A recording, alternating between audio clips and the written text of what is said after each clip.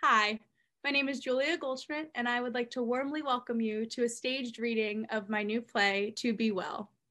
This play is my senior thesis that I am completing through the Department of Film, Television, and Theater at the University of Notre Dame, advised by Professor Anne García-Romero. To Be Well is a modern play inspired by the writings of the medieval female Christian mystic Julian of Norwich. The play centers around Liz, a high school student whose spiritual life is greatly impacted by both the mystical writings of Julian and her own intense mental health struggles. As Liz begins to have trouble distinguishing whether her spiritual experiences are a result of mystical revelation or of her mental illness, Julian and her writings impact the bodies, minds, and souls of all those around Liz. Now I would like to take a moment to thank some people who have made this play and this reading possible. First, I would like to thank my actors for sharing their talents.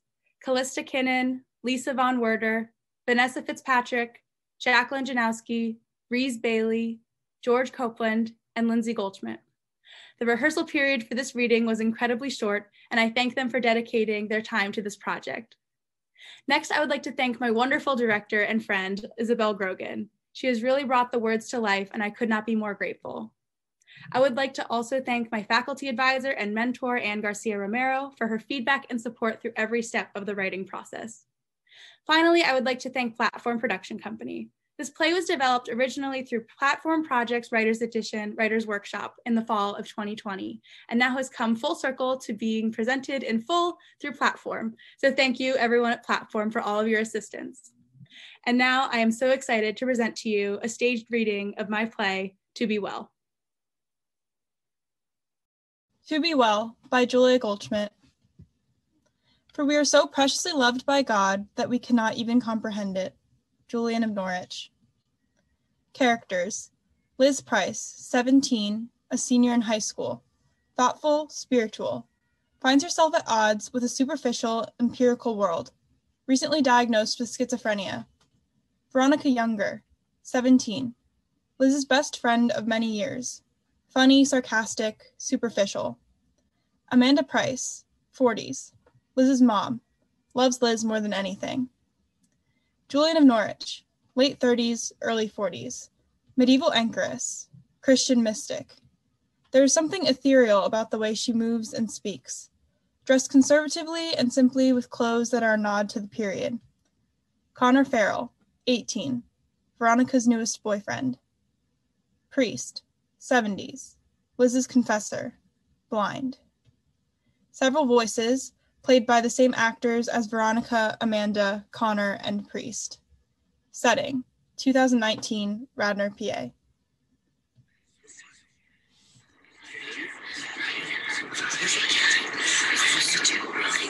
She's running.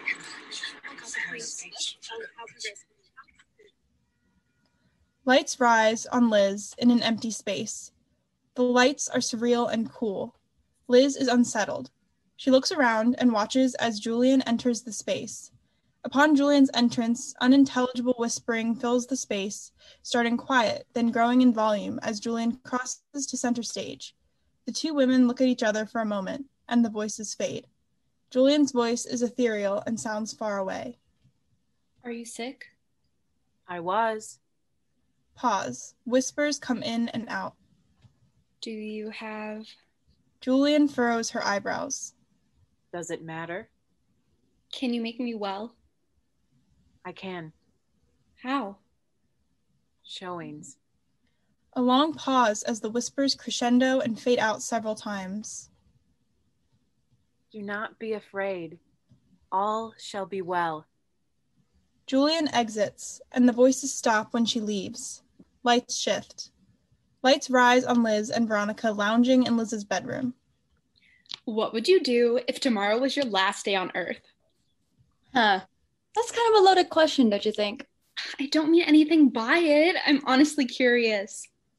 Why is it my last day on Earth? Am I terminal or something? Oh my gosh, it doesn't matter. Sure, if it helps you picture it, you're terminal. Okay, now that I can picture the scene a little more clearly. Yeah, I have no idea what I would do. I guess I'd spend some time with my mom, maybe go into Philly and see a show. I feel like you're supposed to say something about family. You're not supposed to say anything. I want to know the real answer. Veronica seriously thinks for a moment. You remember when we were kids and we'd sneak out of the sewing class our moms made us go to? The one at the library? Yeah, that one.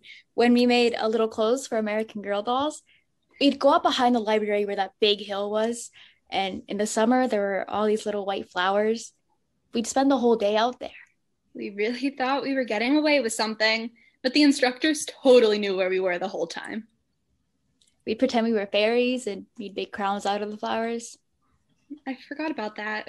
It was like our own little world. Yeah. I think that's what I would do if I had one day to live. You'd pretend you were a fairy? No. Well, maybe. I'd spend the whole day out there on that hill. Lay in the grass, pick the flowers, play berries, watch the sunset. That does sound like a wonderful last day. They both sit thinking for a moment. And how would you spend your last day alive? That's hard. You don't say. Don't laugh. Liz, come on. It's me. We tell each other everything. Well, I want to believe I would spend every minute with you. Wow. Liz, thank you. She gives Liz a warm hug. They sit next to each other, and Veronica keeps her arm around Liz. I know you like all that sappy stuff, but what made you think of this? I don't know. I guess senior year is when people have existential crises. I really want to go to a good school, like Vanderbilt or Georgetown, but it feels like such a long shot. And it's only August, and Casey Walters already knows where she's going. Yes, that is crazy, but she was being recruited for field hockey. There were tons of schools fighting over her. That sounds nice. Mm-hmm. Meanwhile, I'll be begging any school to take me. Oh, come on, Liz. You have amazing grades. Me, on the other hand? You're going to get into an awesome school. Well, I'm not even sure college is for me. What are you even talking about? Everyone goes to college. Veronica ignores the question and looks at her phone. I hate to do this, but I should really head home. My mom will kill me if I miss dinner again. She stands to collect her things and put them in her bag. And why have you been missing dinner? Because I've been hanging out with Connor like every night this week. She puts her bag over her shoulder. Thought so. And I've only gotten to see my therapist this week. I'll see you tomorrow. Absolutely.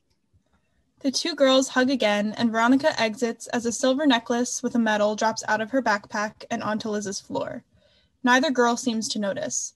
Once Veronica's gone, the lights shift, and Liz opens her journal, writing for a moment before she speaks aloud. Julian is sitting at a desk on another part of the stage. Sparse furniture and lighting suggest she is in her anchorite cell. She is writing like Liz. They are clearly not in the same space, but their spaces mirror each other's. The two women consider each other, then speak. The following is a conversation between the two women, each bound by the words they are able to put on paper.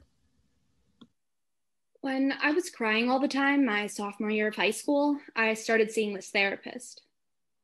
This is a revelation of love that Jesus Christ, our endless bliss, made in 16 showings or particular revelations. I was sick, but I didn't want to die. I was in a really bad place. Like, I would come home every day from school and just sob for an hour straight. Because if I lived, I should have been able to love God better and for longer, so that I should know God better and love him more in the joy of heaven. I had way too much schoolwork, my friends were just awful, and I wasn't sleeping. I was so miserable, and I felt like there was no escape. The priest held the cross before me as I lay dying and said, "I have brought you the likeness of your Maker and Savior. Look upon it and draw comfort from it." My mom begged me to stop crying, to feel anything besides sad. Angry, frightened, disgusted, just not sad. But I couldn't do anything about the way I felt. So when my mom got really scared I'd never be happy again, she suggested I see a therapist, which I was open to. A lot of people are surprised I didn't put up a fight, but why would I?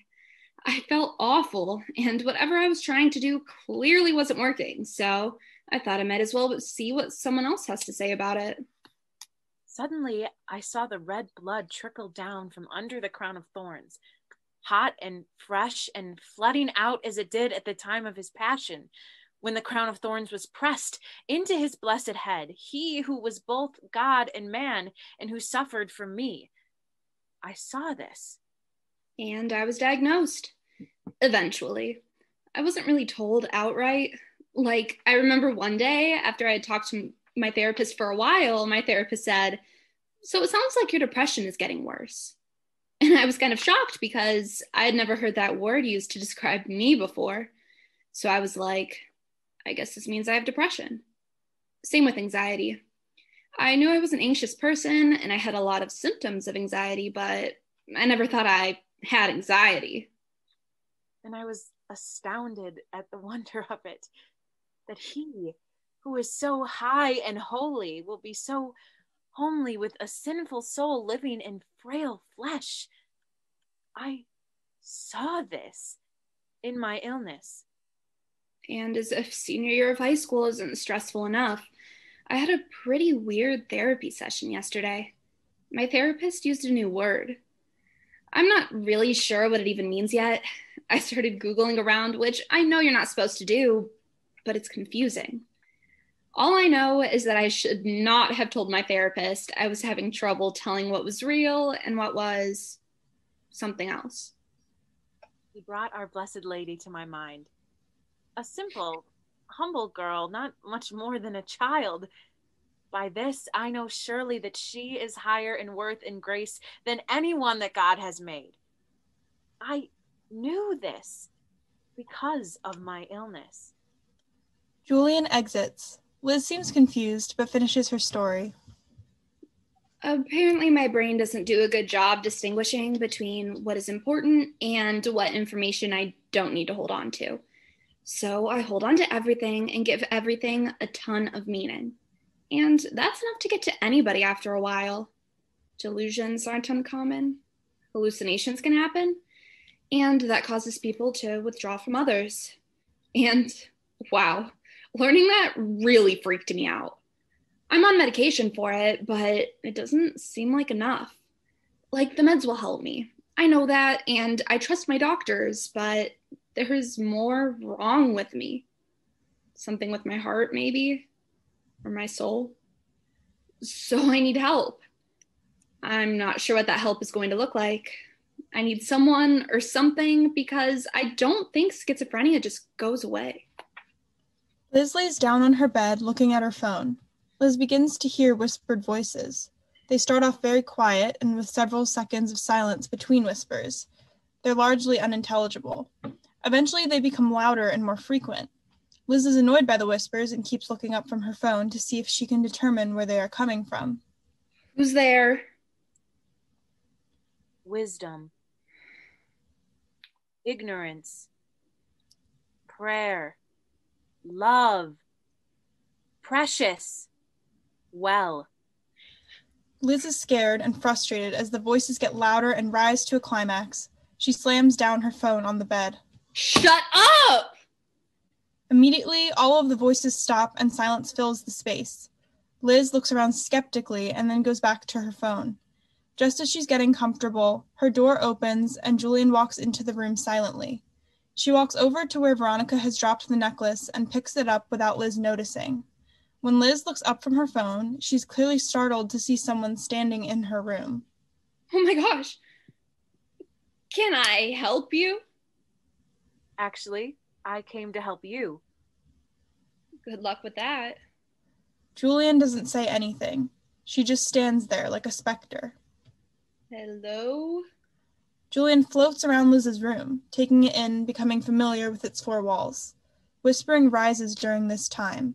Liz is confused, but mesmerized by Julian's fluid movements.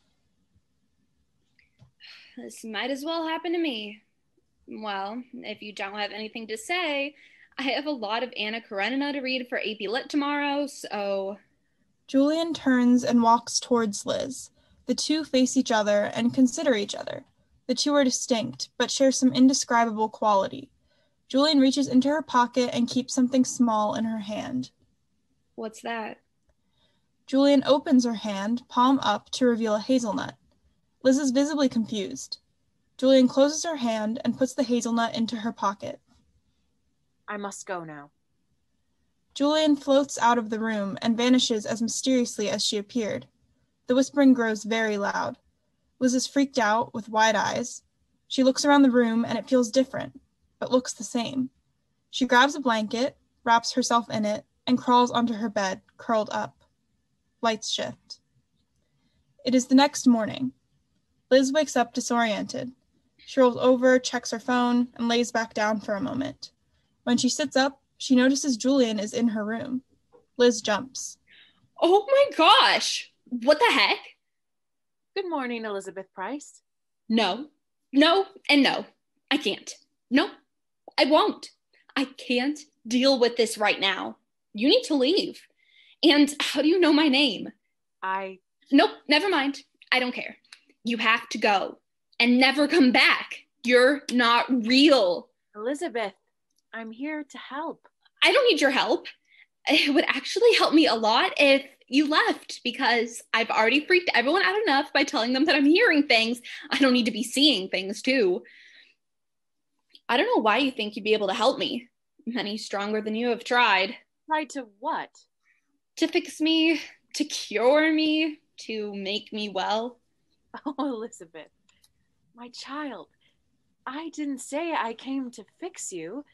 That would be silly, considering there is nothing wrong with you. I was just diagnosed with freaking schizophrenia. There's obviously a lot wrong with me. Julian shakes her head at Liz sadly. And I refuse to play into whatever you think you are. You're not real. You're not real. Go. Get out of here. Julian leaves without another word. Lights shift. Lights rise on Liz watching TV on her laptop in her room. There's a soft knock on the door. Yeah? May I come in?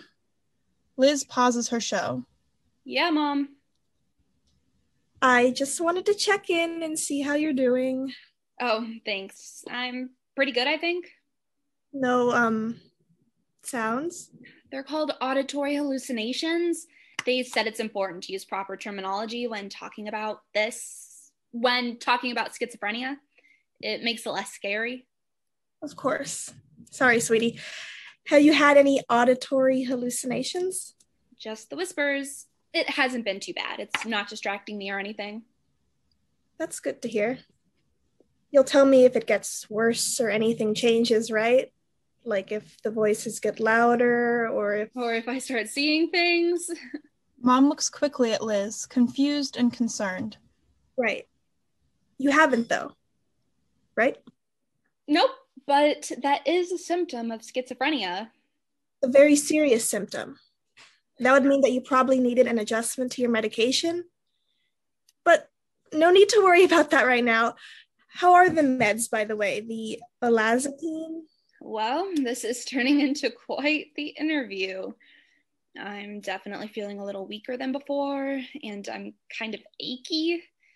I haven't noticed a whole lot else going on, but the psychiatrist did say that it could take up to 6 weeks for the medication to take full effect. That's true. I'm glad you seem to be doing well. You're such a trooper, especially since we lost your father. It's okay, Mom. You don't have to. No, it's okay. Since it's just you and me, I just want you to know I'm not going anywhere. I'm with you through this. 100%. We're going to get you back to normal. Mom puts her arm around Liz in a comforting hug. Normal? What's that? Good point. Want to help me with dinner? I'm making lasagna. As long as you don't try to brainstorm college essay topics for me while we work. Funny you should mention that. I actually had a really good idea for a personal statement. You could talk about that time you volunteered at your grandmother's nursing home. Nope, I am not writing about that. There has to be something more interesting I can write about. As Amanda starts to leave the room with Liz, she accidentally knocks a book off of Liz's desk onto the floor and looks at it as she picks it up. Julian of Norwich. Never heard of him. Yeah, that's just the book I have to read for my theology class, Revelations of Divine Love or something like that. The two leave Liz's room to go to the kitchen. Lights shift. Lights rise on Liz in her room. There are books scattered around. She's apparently reorganizing a bookshelf. She gets distracted and starts flipping through a paperback. As she opens the book, the whispering starts and slowly grows as Julian enters the room. Hello, Elizabeth. I'm ignoring you until you go away. You are a smart and holy girl. I think you know I am not going anywhere. Liz turns away. Silent treatment. Julian bends down and picks up a book from the ground. Alice's Adventures in Wonderland. Is this a recent release? Are you serious? That book is super old. Must have been after my time then. What are you talking about? You sound... Never mind. I shouldn't care. Why not? Because you are not real. I don't know who you are. I don't know anything about you. And it's going to stay that way. I'm not going to let myself buy into visual hallucinations. My mom already thinks I've lost it. What does your mom think you lost? My mind? I'm pretty sure she thinks I'm losing my mind. She treats me like I'm made of glass. But I'm not sure why I'm telling you all this. I don't even know your name. Why are you here? My name is Julian, and I am here because I had a feeling you needed help. You said it yourself. You need help. And God heard your prayer for help. It was a good and holy prayer which pleased God. It's clear that your mom and therapist and everyone else who is supposed to be helping you isn't actually helping at all. What do you mean? They are trying to make you well, correct? I guess. Of course they are. They care about you deeply and they see something wrong with you. You are depressed. You are anxious. You are hallucinating. You are... What's the word they like to use? Schizophrenic? That is the one. They see that as a problem to be solved. But tell me this, Elizabeth. Did any one of your doctors or your mom at any point ask you if you wanted to be well?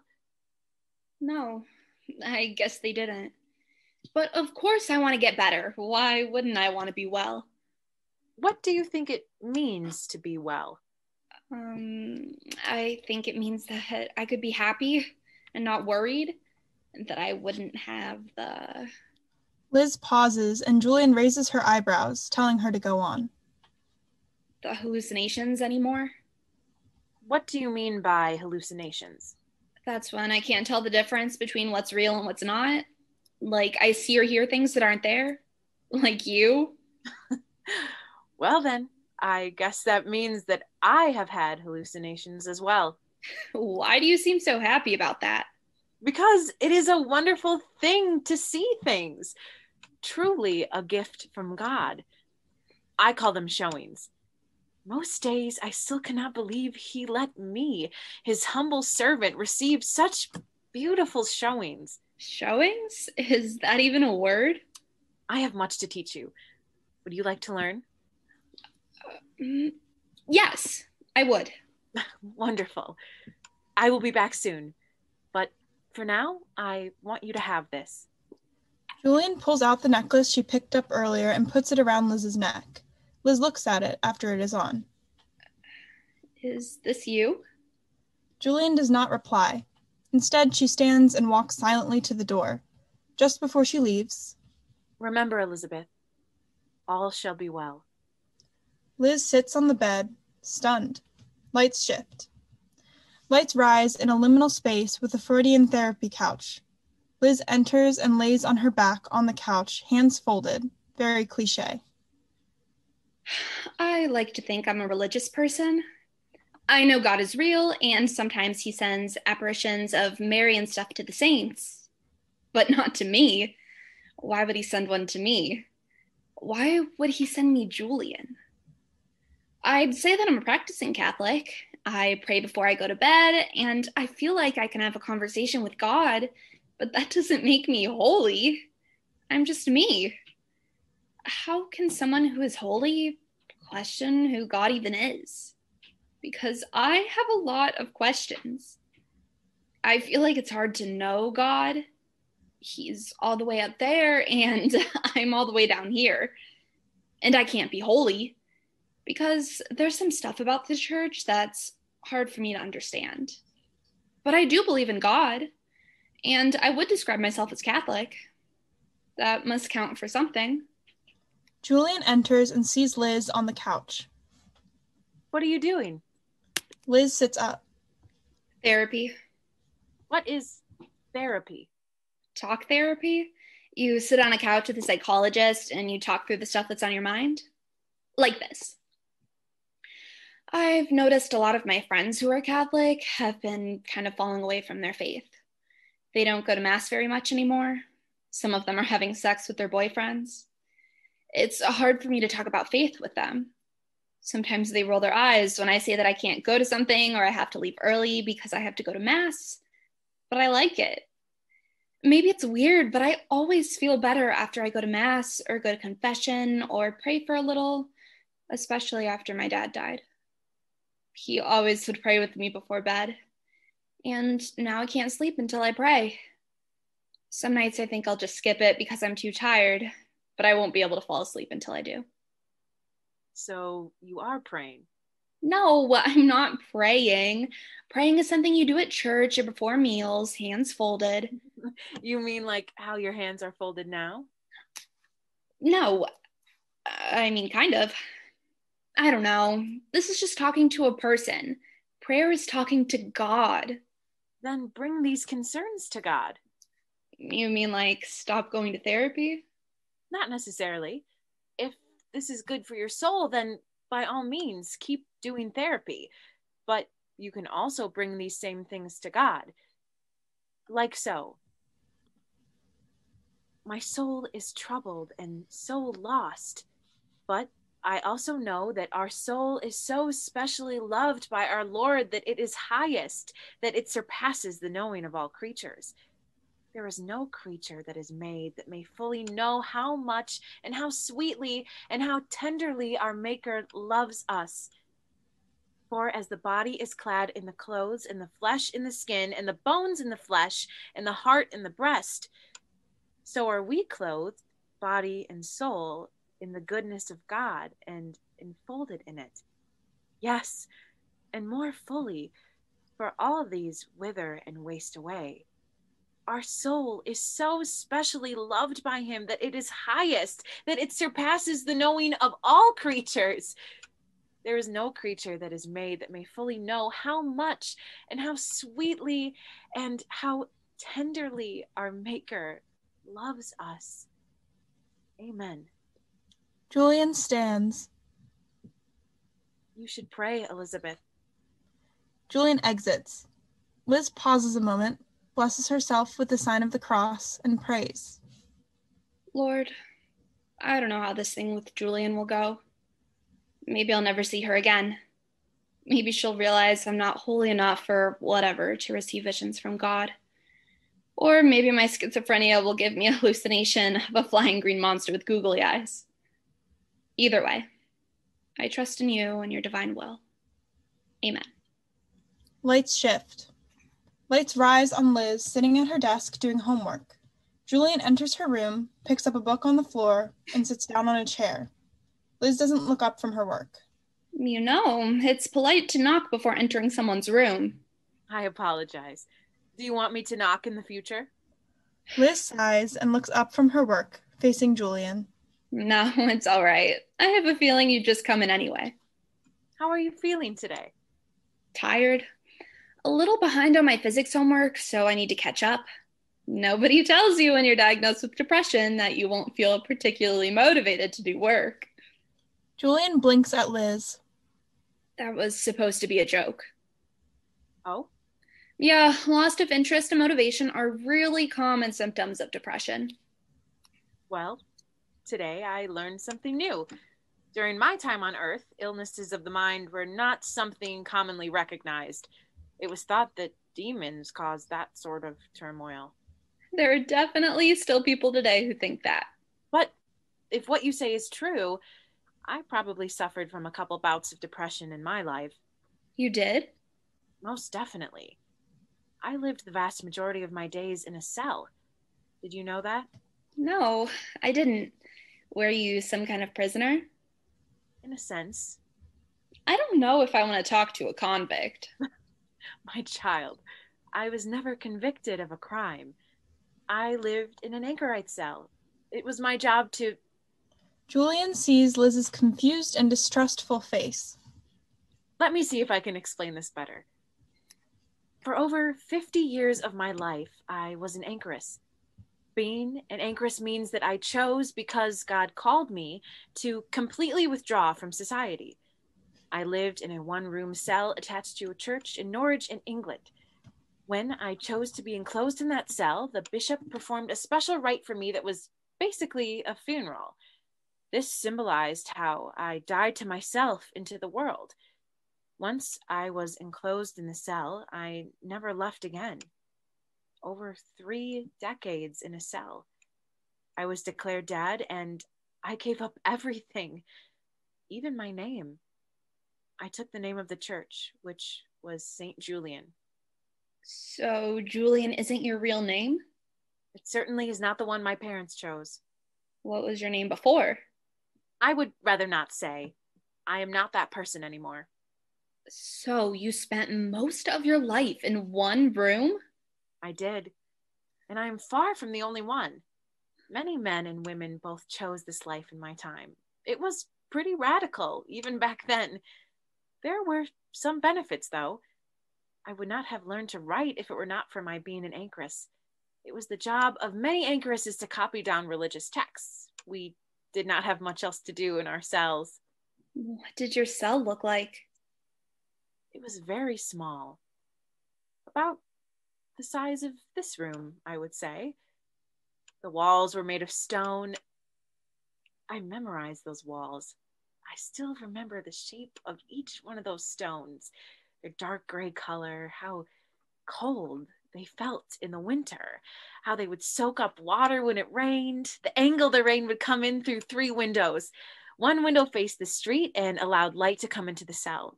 It was tempting to just watch those go about their lives out in the world. I made up little stories about the lives of the people I would see passing by each day.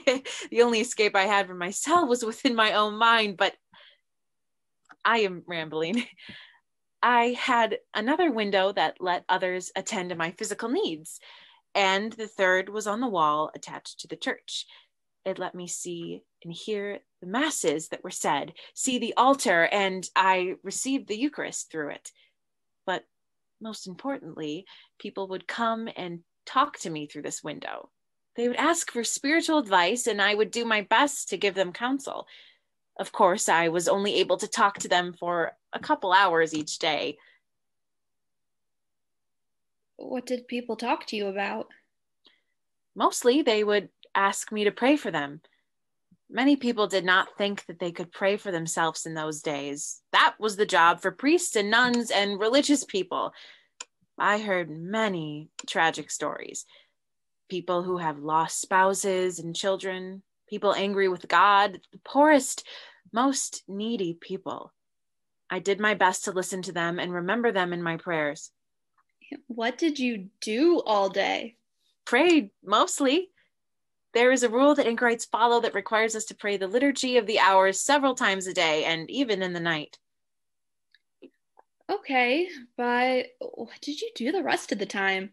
There's only like 5 different prayers in the liturgy of the hours. Do you know what they are? Yeah. You have the office of readings, lauds in the morning, daytime prayer, vespers in the evening, and compline at night. I am impressed you know all that. But in my time, there were actually 7 daytime hours of prayer and 1 at night.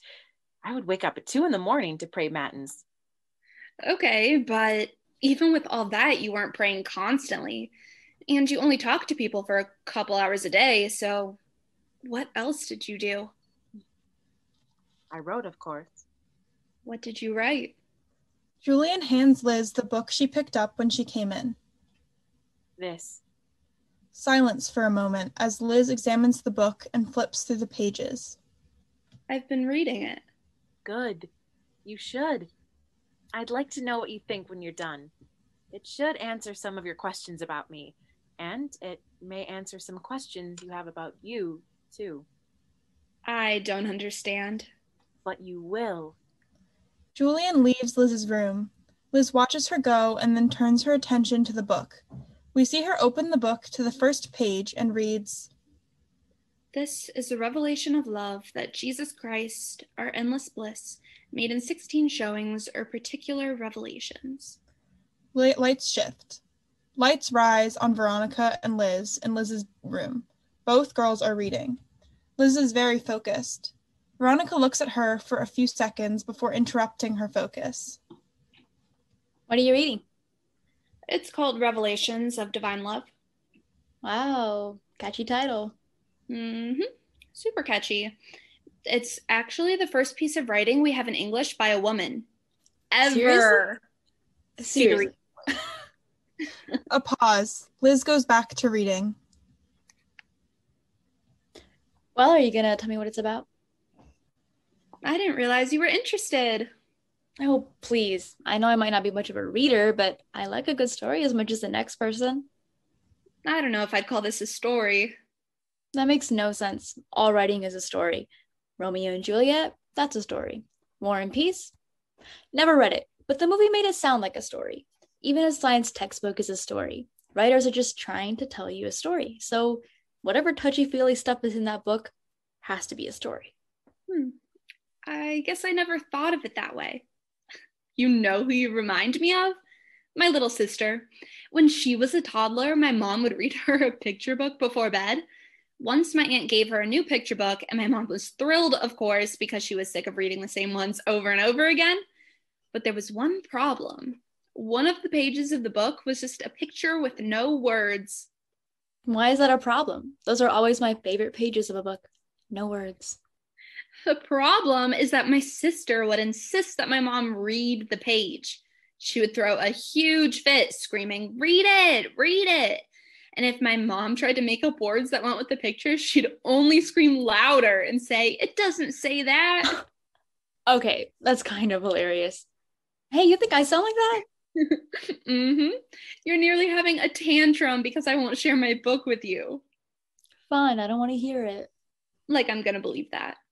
This book is just kind of hard to explain. Okay, let's start with the author. Who wrote it? Julian of Norwich. Never heard of him. She's a woman, actually. A girl named Julian? Well, that's not her real name, probably. Damn, this is complicated. I thought I was asking a straightforward question. Maybe I should just start from the beginning. Please. Liz takes a deep breath. Once upon a time, in medieval times, there was a woman. She lived in England in a town called Norwich. We don't know her name. Ooh, let's make one up. How about Rose? Very pretty. When Rose was a child, she would go to church and she'd kneel and pray. She always prayed for the same thing. She wanted to understand Christ's passion. What's not to understand? The guy was nailed to a cross and he died. I'm sure it sucked. I guess she wanted to know more than the fact that it sucked. Rose realized one day that the best way for her to understand the passion more is for her to get as close to death as possible. She began to ask God to make her sick. She asked to be made so sick that she would be convinced she was dying. I can't believe she wanted to get sick. That's messed up. Well, that was just Rose's prayer as a child. Then she did what children do, and she grew up. Huge mistake, Rose. She got married to a wonderful man and even had 2 children. She was so happy for a few years that she nearly forgot about her prayers. But then disaster struck. Remember how this is the Middle Ages? Well, the Black Death came to her little town. The disease spread like wildfire, and not a single house was spared, including Rose's. She watched as her 2 children and her husband died in the home that they all shared. Oh my God. It was awful. Rose had nowhere to go. She lost everything. So she went home to her mother. How old was she when all this happened? 30. God, lots of people today aren't even married at 30, much less have had and lost 2 children and a husband by that point. Liz nods, agreeing. Well, it would seem like Rose can't catch a break because 6 months after she moved back in with her mother, she got sick. Like, really sick. What did she have? No one was really sure. They didn't have the best doctors back then. I bet they just assumed it was the plague and she was a goner. Well, did she die? Wow, someone's invested now. Oh, shush. Of course I am. Rose was gravely ill for 3 days and 3 nights, and she showed no sign of improvement. On the 4th night, she received the last rites of the church, which is the prayers they say over you before you die, because she wasn't expected to live through the night. Surprisingly, she lived for 2 more days after that. That's when it starts to get weird. As if it wasn't weird before? Rose was so sick that she was delirious and feverish and could hardly see. A priest came again to her side and put a crucifix right in front of her face so she could draw comfort from knowing Jesus suffered too. That was when she started having her showings. What does that mean? That's what she called visions. Oh, so she was hallucinating. No, she wasn't hallucinating. They're from God. They're different from that. Liz, get real. You said she was so sick she was about to die. She probably had a crazy fever and her brain was being boiled and she had hallucinations. You don't know that, and don't use that word. What, crazy? Why can't I call her crazy? That's the only logical explanation. She was being driven crazy by— Stop, okay? Stop saying crazy. God can do whatever he wants. He doesn't have to be logical. And this is my story, so I get to say what happens. She wasn't crazy. God chose her to see these visions. Okay, God. I don't know why you're so pissed right now. Can we just get back to the story? Fine. Sorry, this is just kind of important to me. So, Rose got crazy sick, and God showed her disturbing and beautiful images, and she didn't die. So she got better. Damn, I didn't know you could really come back from something like that. It was pretty miraculous. So she's like, I have to tell people about this. I need to write down everything I saw. One problem. What now? Remember how this was a long time ago? Rose never learned how to write. She wasn't wealthy, so she didn't know how, but she was determined. She decided to start a new life as an anchoress. Okay, now you're just making words up. Nope, I swear. This was actually a profession that you could have in medieval times. Anchoresses lived their whole lives in a small room attached to a church that they never left. They were basically dead to the world, and to symbolize this, Rose took the name of the church her room was attached to. The church's name was Julian, I'm assuming. St. Julian's Church. So she spent her life in this room. She prayed most of the time, but she also learned how to write. And she wrote about the showings she saw. And that's what I'm reading about in this book. That is a pretty good story. I can see why you're obsessed with it. I'm not obsessed. I just really relate to Julian's writing. You want to read it when I'm done? I'll pass. You know I'm not as into that Jesus stuff as you, or the saints or whatever. Well, Julian actually isn't a saint. Why not? It sounds like she was really holy and stuff. Well, there are a couple reasons. One is that we don't know much of anything about her life. But you just told me all about A lot of that was me imagining. Oh. We don't have anything about her except for what's in this book, and it only tells about her showings. It doesn't say anything about her early life or even her real name. The other bigger reason she isn't a saint is that there aren't any miracles attributed to her. To be a saint, people have to pray to her and miracles have to happen. But you know what? I think there's a huge miracle here. It's a miracle that we have her writing. Writing from so long ago is so hard to find, but the fact that she's a woman, that's a miracle. Sounds like you have your work cut out for you then. What do you mean? She clearly means a lot to you. You should get her canonized. You can pray to her. I'm sure she loves you and would love to give you a miracle. Maybe you could pray that she helps you with your schizophrenia. Huh. Not a bad idea. The two girls go back to reading. Lights shift. Lights rise. Liz and Julian stand looking at Veronica, who is not aware that Liz and Julian are there. Tell me about Veronica. She is clearly important to you. While Liz speaks, we see Veronica act like she is when she is alone. Perhaps she's painting her nails or reading something on her phone. Liz and Julian watch.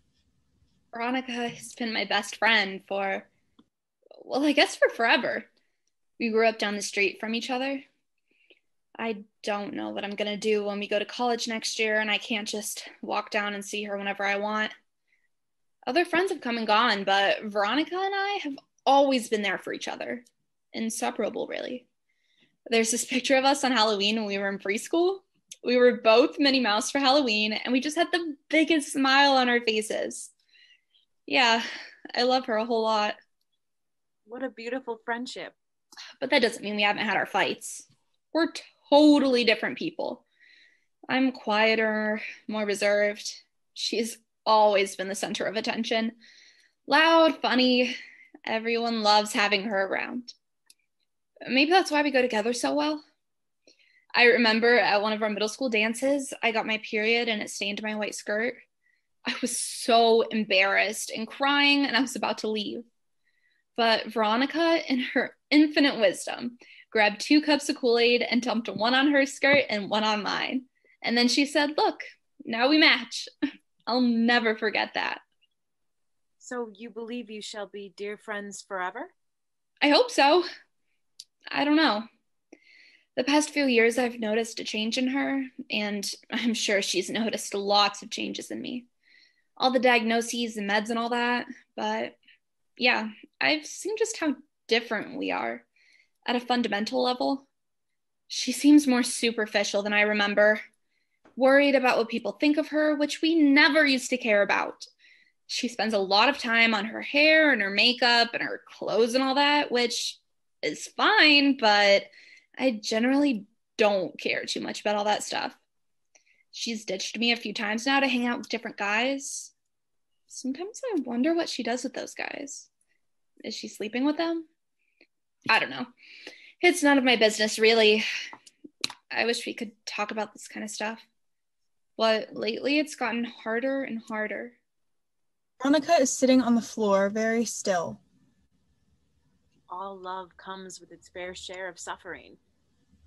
You know that all creatures that suffer pain suffered with Jesus. The firmament, the earth, failed for sorrow in their nature in their time of Christ's dying. How do you know? He showed me. The showing was vivid and lifelike, hideous and dreadful, sweet and lovely. And in all this, it was enormous comfort to me that our God and Lord, who is so holy and mighty, is also so homely and courteous. And this filled me full of happiness and certainty of the soul. Christ showed me a part of his passion near his dying. Veronica lays down on the ground on her back with her arms spread. As Julian speaks, blood pools around Veronica's body. I saw his sweet face as it were dry and bloodless with pale dying, and later more pale, dead, languoring, and then turned more dead onto blue, and then more brown blue, and as the flesh turned more deeply dead. This was a pitiful change to see, this deep dying. The moisture clotted and dried, and the sweet body was brown and black, all turned out of lifelike color onto dry dying. Drying, bloodlessness, pain, hanging up in the air as men hang a cloth to dry. Hard and grievous was his pain, but much more hard and grievous it was when the moisture failed and began to dry, thus shriveling, slow with shrinking, drying, and with blowing of the wind from without, wind whistling through that dried body. And it pained him with cold more than my heart can think. Here I truly felt that I loved Christ so much above myself that there was no pain that might be suffered like that sorrow that I had to see him in pain. Veronica sits up. Her face and arms are covered with rivulets of blood. Liz is too stunned to speak.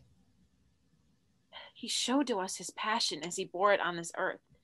Therefore, we are in distress and travail with him in our frailty during this life. For this little pain that we suffer here, we shall have an endless knowing in God, which we could never have without that. And the harder our pains have been with him in his cross, the more shall our worship be with him in his kingdom. So do not fear any times of trouble with Veronica. All shall be made well in heaven. Lights shift. Lights rise. The scene is now Liz and Veronica sitting in Liz's dimmed room. The girls are in their pajamas watching a movie. The light from the screen illuminates the girls' faces and flickers as the scenes change. The girls are still and engrossed in the movie and grab handfuls of popcorn without moving their eyes from the screen. We watch the girls watch the movie for about 30 seconds before the whispering starts. Liz is determined to ignore it. God, I wish people still dress like that. Are you kidding me? I don't think anyone has ever looked good in shoulder pads. It's not just the shoulder pads, it's the whole aesthetic. Plus, I already have the big hair. They paid tons for perms trying to get my hair. Veronica fluffs her hair absent-mindedly. Liz looks around the room as if she is trying to figure out where the whispers are coming from. And I'm pretty sure I'd be killer at croquet. And the party they threw earlier looked just like the Drexel party I went to last month. Such a rager. Those guys were way hotter than the ones at Penn. You know, you kind of look like Winona Ryder. You have her cheekbones. And her eyes that just always look like they're 3 steps ahead of whoever she's talking to. Veronica shoves Liz playfully, but she is clearly pleased with this comparison. Oh, shush. The whispering grows louder, and Liz becomes more distracted from the movie. Julian comes into the room silently. Liz sees her, but pays her no mind. Veronica does not see her. Julian listens to the girls passively. I could do way better than Christian Slater. Connor's definitely cuter than he is here, don't you think? Liz doesn't answer. She is totally engrossed in the whispers. Connor was thinking of taking me out to White Dog Cafe downtown next weekend. Well, I made it pretty obvious that's what I wanted him to do, at least. Hey, Liz, are you even listening? Still no answer. Veronica turns off the movie and the whispers go silent. That seems to bring Liz back to reality. Why'd you do that? You were being really weird. I kept talking to you and you wouldn't answer me. Oh, gosh, that is really weird. Sorry. That's okay. Is everything okay? Yeah, mostly. I've had a lot of trouble sleeping lately. I'm basically falling asleep sitting up in class. I guess that's kind of what just happened. Damn, I'm sorry. That really sucks. Is insomnia a side effect of your new meds? Probably. It says pretty much every side effect you've ever heard listed at the end of an annoying commercial is a possibility. It's not even really insomnia. I just keep having these dreams. Julian cocks her head at this. She seems displeased, but remains silent. Dreams of what? Promise you won't tell anyone about this? Promise. Pinky promise. The two girls interlock their pinkies for a moment in a pinky promise. They've been of Julian of Norwich. Remember the woman from the book I was reading? Of course I remember Rose. I keep seeing her, in my dreams, that is. She comes into my room and scares the crap out of me, and then... What? She shows me all kinds of things. Things that she wrote about, stuff she saw in her showings. And some of them are beautiful and wonderful, and they leave me feeling amazing. So close to God. But some of them are really disturbing, full of gore and blood, and I just want it to stop. That's awful. You can't wake yourself up from them? I don't think I can, but I also don't want to. Why not? I'd want out of there as soon as possible. Because I feel like they're bringing me closer to God. I know it sounds dumb, but it's true. And the bad ones are just my cross to bear. I'll be better for them, even if it's hard. Whoa, that's kind of heavy. Yeah, it kind of is. So if I seem kind of out of it, that's why. I can't stop thinking about Julian. Well, as long as you've talked to your therapist about it. I haven't. Oh, your mom? No, it feels too personal. I'm scared they'll make me take different meds to make them go away. And I don't want to lose her. A moment passes as Veronica digests this information. Julian has heard enough. She glides out of the room. Okay. Well, I trust you, and I'm here for you. Thanks, Veronica. I trust you too. Veronica turns back on the movie. The two girls watch, and the whispering begins again. Lights shift. Lights rise on the exterior of a movie theater. Veronica, Connor, and Liz exit the theater. They just saw a movie together. They stand under an awning. It's pouring rain. Oh my God, it's actually pouring. Do you want me to run and get the car? I'll pull it right up here so you guys don't get wet. Wow, I bet you'd feel like such a hero. Me and Liz are just damsels in distress. I should have known that was too chivalrous. As a modern woman, would you like to brave the storm and get the car for me and Liz? That sounds reasonable. I'll be right back. Veronica runs off stage into the rain. I'm so glad I finally got the chance to actually spend time with you, Liz. You know, it's crazy that we're in the same theology class, but we barely said 2 words to each other before today. But, you know, I feel like we already kind of know each other, though. Veronica was telling me so much about you at the Phillies game that we went to last weekend. Really? What'd she say? Well, you know, how when you were kids, you told Veronica that you had magic powers, and she believed you and told her mom how jealous she was that you had powers and she didn't. Liz laughs. Oh my gosh, that's so embarrassing. I forgot all about that. I told her I could control the bees that were outside the library. They would always come to me when I said so. And how did you manage to do that? I would only show off my power when I also happen to have candy in my pocket. Connor laughs. Oh, wow. And here I am thinking that a magician never reveals her secrets. Hey, I might not actually have the power to control the bees, but I might have powers you know nothing about. Well, I guess I'll just have to get to know you better then. I look forward to it. We see headlights and hear a car horn. There she is. Do you want my jacket? Connor takes off his jean jacket and hands it to Liz, who holds it over her head as they both run into the rain to meet Veronica in the car. Lights shift. Lights rise on Liz, writing at her desk in her bedroom with her back to the door. The whispering continues at a present but not distracting hum for most of the scene. Julian enters Liz's room. Hello, Elizabeth. Liz snaps around. Oh gosh, you almost gave me a heart attack. Oh? I guess I didn't hear you come in over the noise. Ah, yes. Those voices can get rather annoying. You could hear them too? I thought I was the only one. Of course I can hear them too. They're as real as I am. As real as what I saw in my illness. I wish I could really see what you saw. What has been your favorite showing of mine thus far? Oh gosh, that's hard. If I had to choose just one, I'd pick the hazelnut. Would you like me to show you what I saw? What God let me see? You can't just tell me? This is how God revealed it to me, so this is how I will reveal it to you. But I have to do so in a very particular way. May I sit at your desk and write? It'll be a great help. Okay. Liz gives up her seat at her desk for Julian. Liz sits on her bed cross-legged. While Julian leads Liz through the showing, she apparently writes everything she says down in Liz's notebook.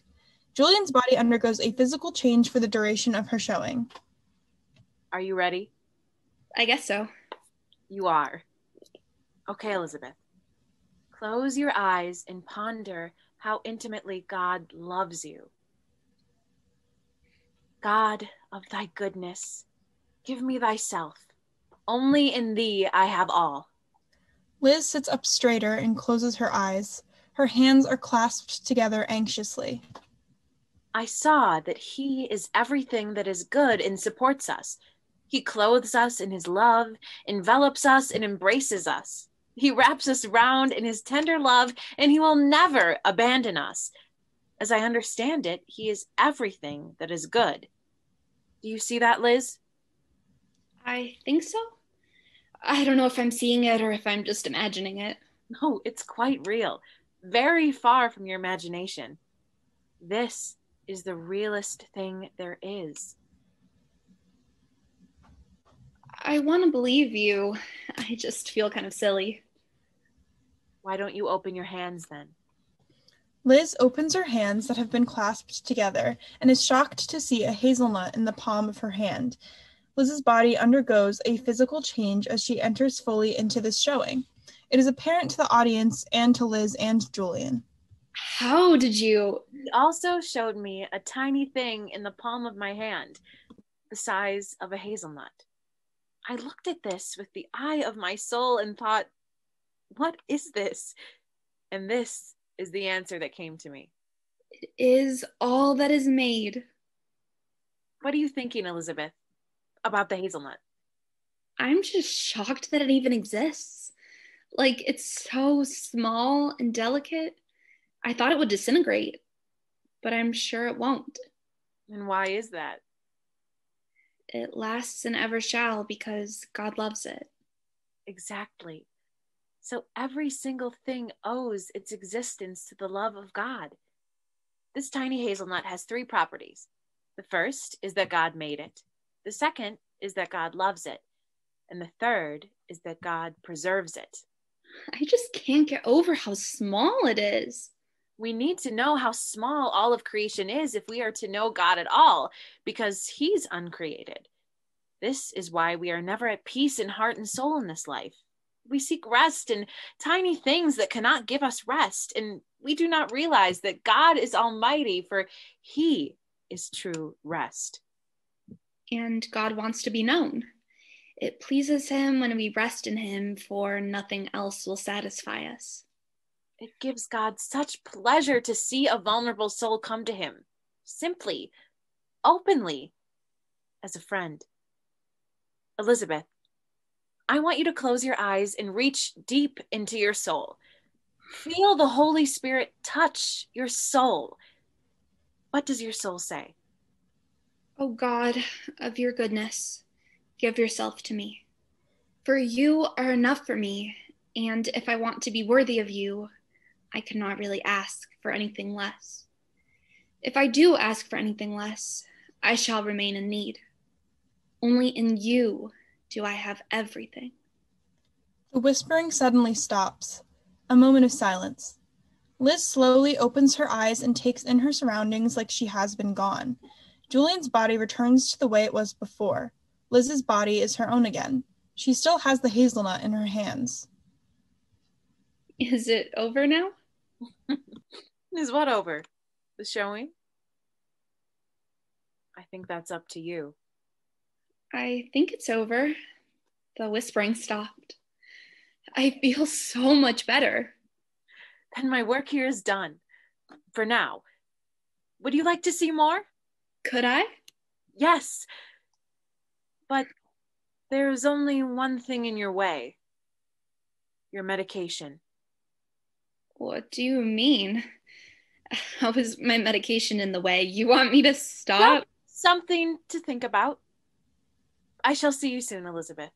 Until then, be well. Julian leaves the bedroom and enters her cell. Liz remains a moment, sitting, rolling the hazelnut around in her hands. She then sits down at the desk and flips through the pages of her notebook that Julian has written. Lights shift. Liz is writing in her notebook, and Julian is in her cell. There's a difference between a psychologist and a psychiatrist. That's what I've come to understand, at least. Connor comes on stage. He is Jesus in the showing Julian describes. Liz watches him, but does not react to him or his appearance. Julian is fixated on him. The scourging was thus. The psychologist is someone I go and talk to, like a therapist. She asks me how I'm doing, and I tell her what's been going on in my life. She remembers what I tell her, and even the names of my friends and family that I mention. The fair skin was broken full deep into the tender flesh, with sharp smiting all about the sweet body. So plenteously the hot blood ran out, there was neither skin nor wound, but as it were all blood.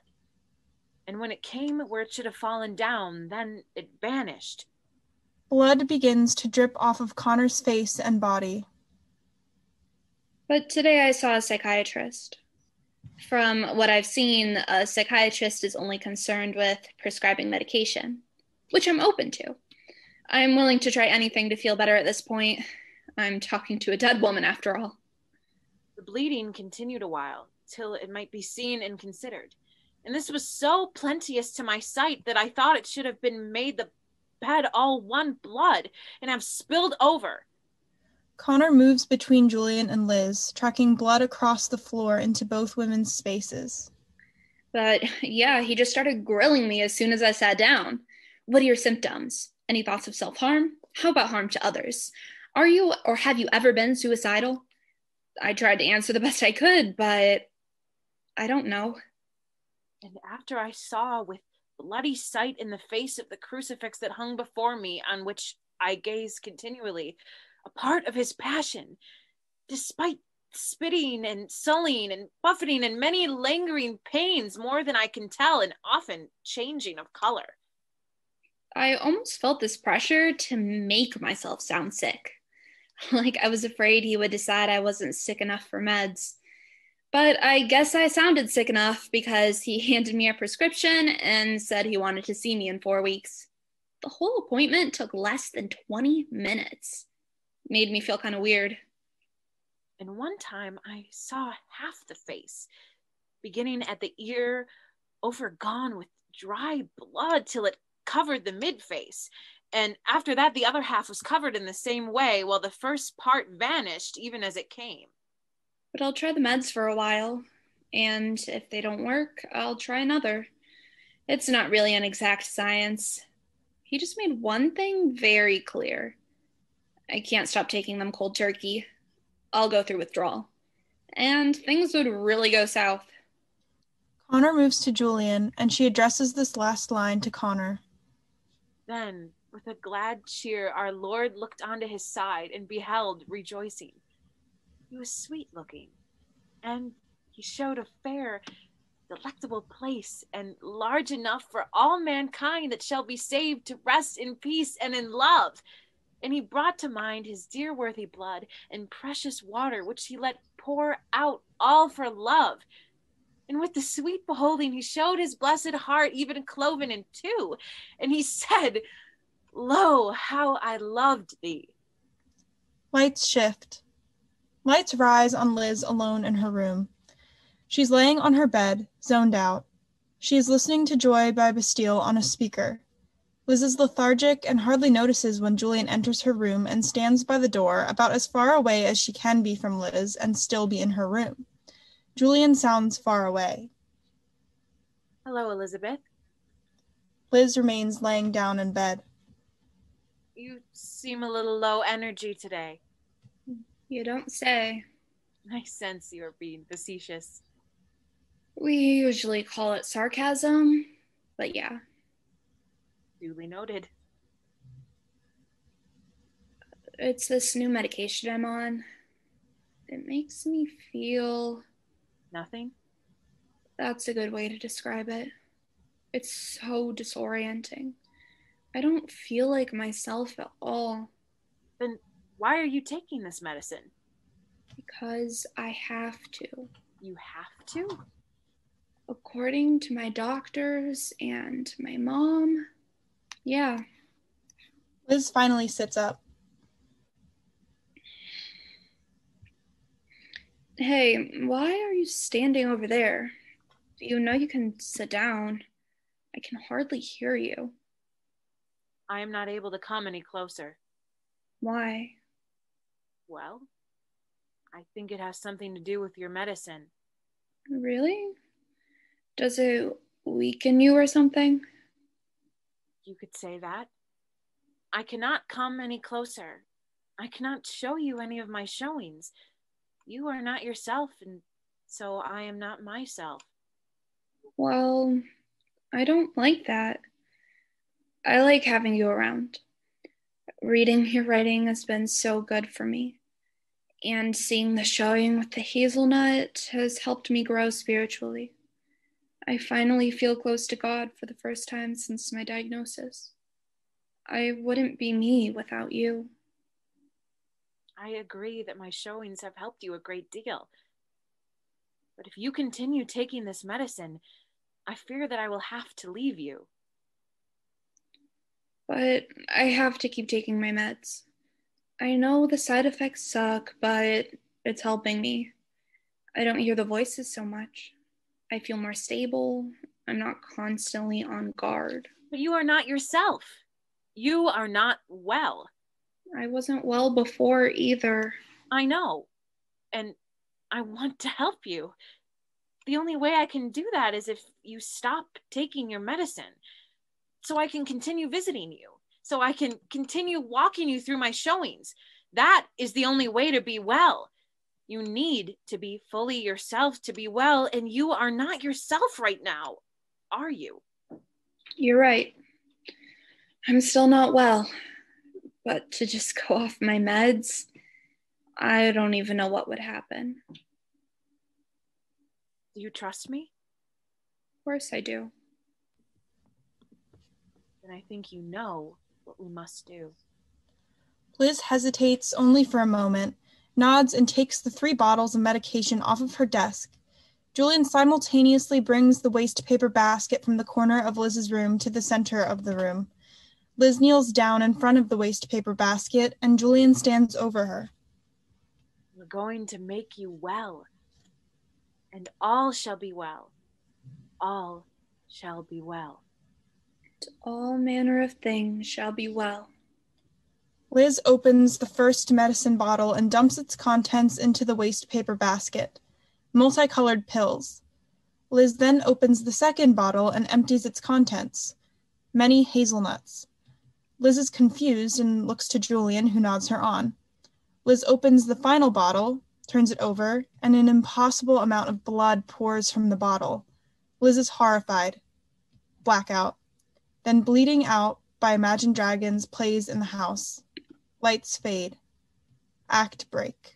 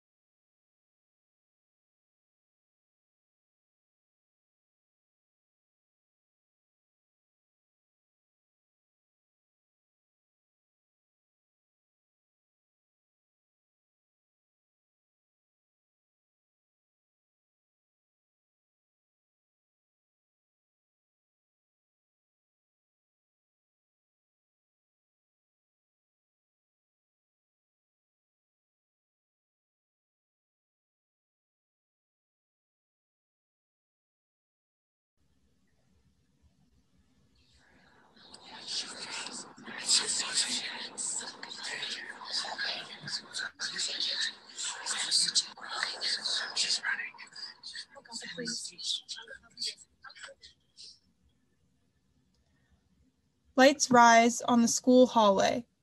Liz and Veronica are getting books from their lockers, checking their hair in a mirror, etc. Liz is noticeably more pale than before. She may look slightly wild-eyed, paranoid, tired, etc. I'm telling you, he was making eyes at me. You always think people are hitting on you. And I'm almost always right. I think the operative word here is almost. What was the conversation about? Well, that kind of takes the magic out of it, but he was telling us about the societal impacts of the Industrial Revolution. But to be fair, this was in the middle of the class. And to also be fair, it is his job to lecture the class on American history. Exactly, but that doesn't change the fact that there was actual electricity between us. The undeniable electricity between Mr. Thompson and his 17-year-old U.S. history student. A classic love story. You do recall that you have a boyfriend, right? Oh, please. There's nothing wrong with some harmless flirting. Besides, I can't help when other people are interested in me. Connor understands what happens when you date a girl with my undeniable good looks and charm. Both girls laugh. Veronica accidentally drops a book on the ground. Liz picks it up for her and notices what it is. Oh, hey. I didn't realize you ever ended up reading any Julian of Norwich. Yeah, I didn't want to tell you that I finished so you didn't spoil the ending for me. Haha, I'm sure you realize it isn't really the kind of book you can spoil like that. But oh my gosh, we have to talk about it. What did you think? I don't know if now's the best time to really... Oh, come on. You can at least tell me if you like it or not. You know I'm pretty into this stuff. The writing was really beautiful. I really got into that stuff about God being our mother as well as our father. I thought that was super cool and really empowering. I wish they talked about that stuff in our theology classes, as if I actually care about the Pentateuch or whatever it's called. Okay, this book review is getting a little off track. The God, the mother stuff is some of my favorite too. So you really liked it? I don't know if I'd go that far. What do you mean? I think we should drop the subject. Why? You're acting super weird right now. Fine. If you really have to know, I can't get over the feeling that the whole thing is just really messed up. I mean, it's so ridiculously messed up that Julian prayed that God would make her sick. There's so many people in the world who are sick and would do anything to feel better, but Julian wants that for her own personal benefit. And I just can't get over this icky feeling that something is seriously wrong with her. Like, you'd actually have to be crazy to want to get sick. I don't care how holy you think it would make you. No, I don't think she's crazy. I just think she was a really troubled woman. And it's remarkable that she was able to turn her suffering into something that still resonates with people hundreds of years later, but that doesn't change that she was seriously mentally ill. And how can she believe in a loving God when this same God willingly caused her so much pain? What kind of God would do that? Do you kind of see where I'm coming from?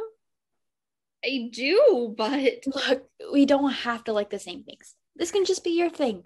I still think it's a really good book, and there's some cool stuff in there, but if you really want to know how I feel about it, it honestly reads like the writings of a mad woman. Just being honest here. Well, thanks for reading it, I guess. I have to go now. Liz rushes off to class before she starts crying. Bye, weirdo. Veronica closes her locker and struts off. Lights shift.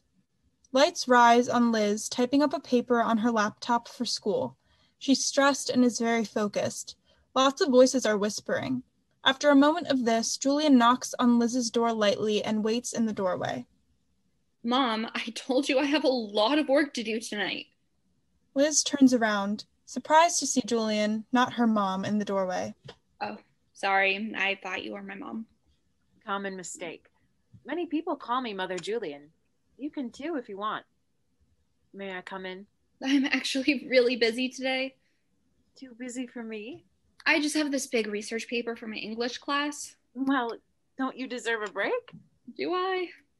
I am sure you do.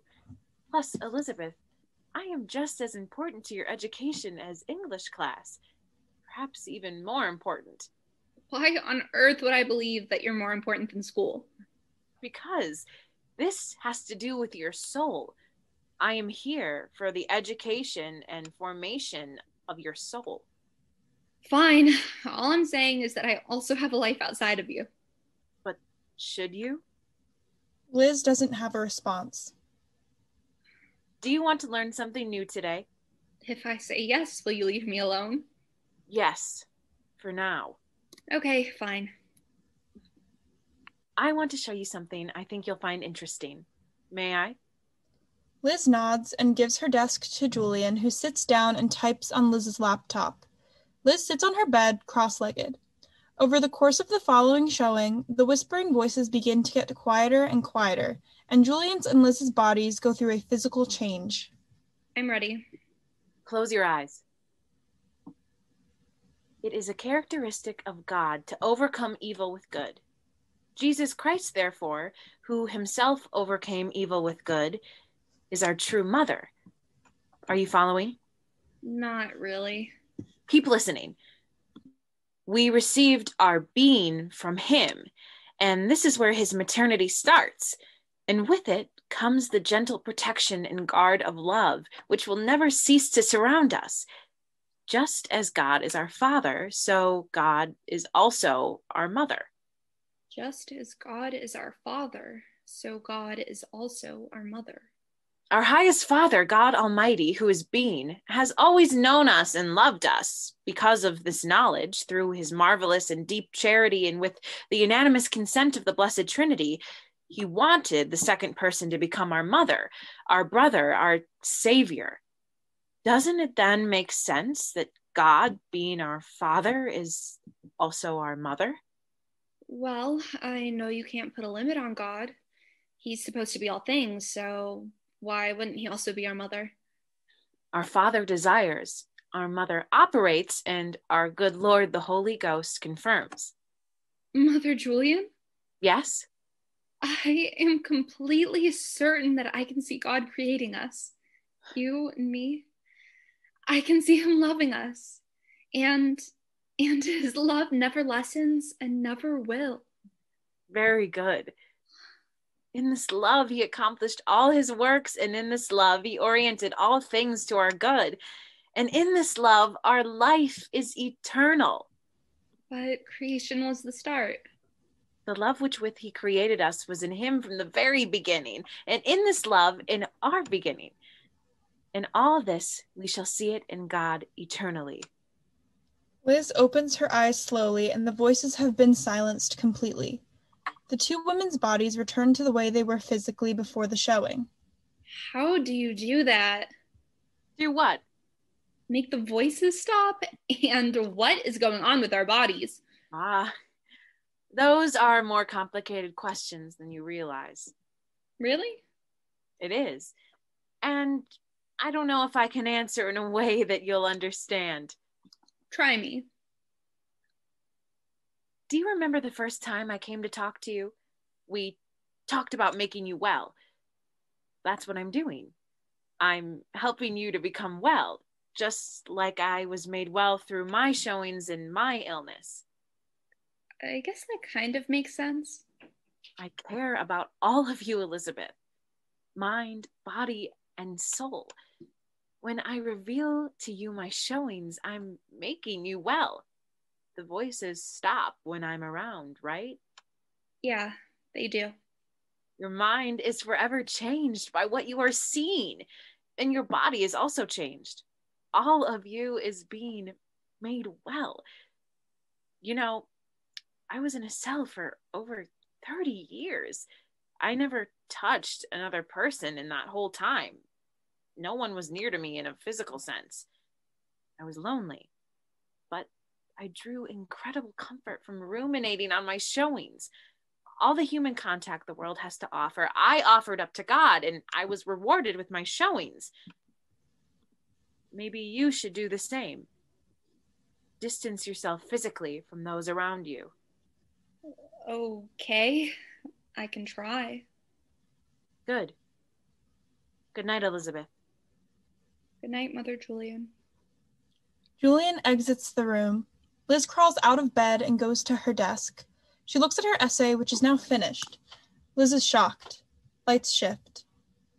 Lights rise on Liz in her room. There's a soft knock on the door. Liz, honey, is it okay if I come in? Yeah, of course. Why wouldn't it be? Amanda enters the room tentatively. I just haven't seen much of you today. You hardly left your room. I wanted to make sure you're doing okay with, With what? everything that's been going on.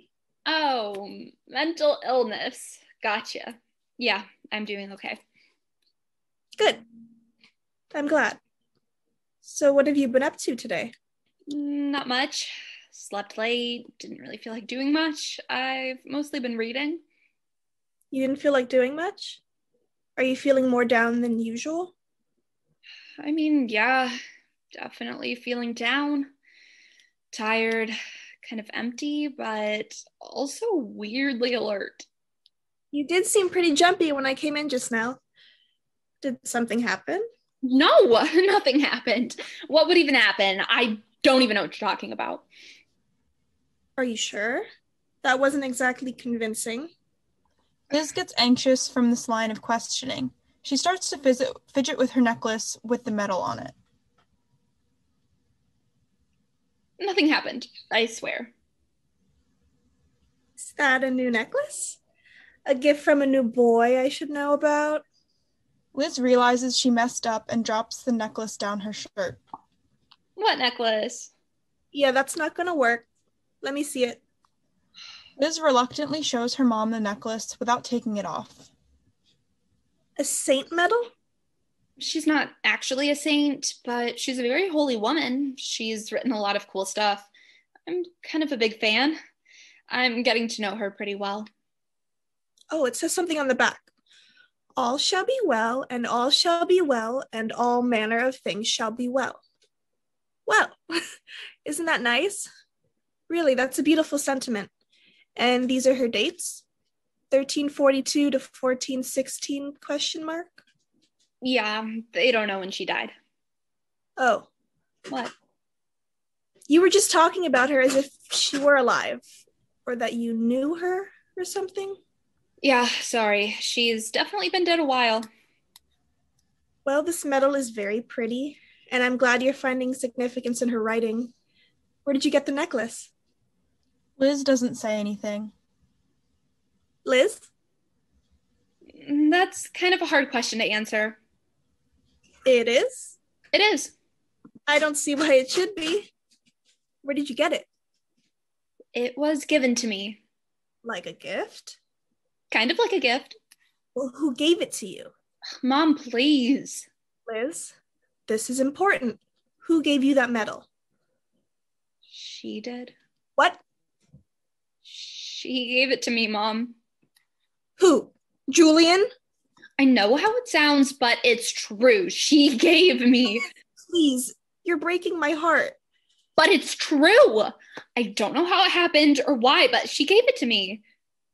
No, you know that's not true. Please, Mom, you asked who gave it to me, and that's who. I'm being completely honest with you. Julian of Norwich gave it to me. Will you stop saying that? You sound crazy. You know I don't like that word.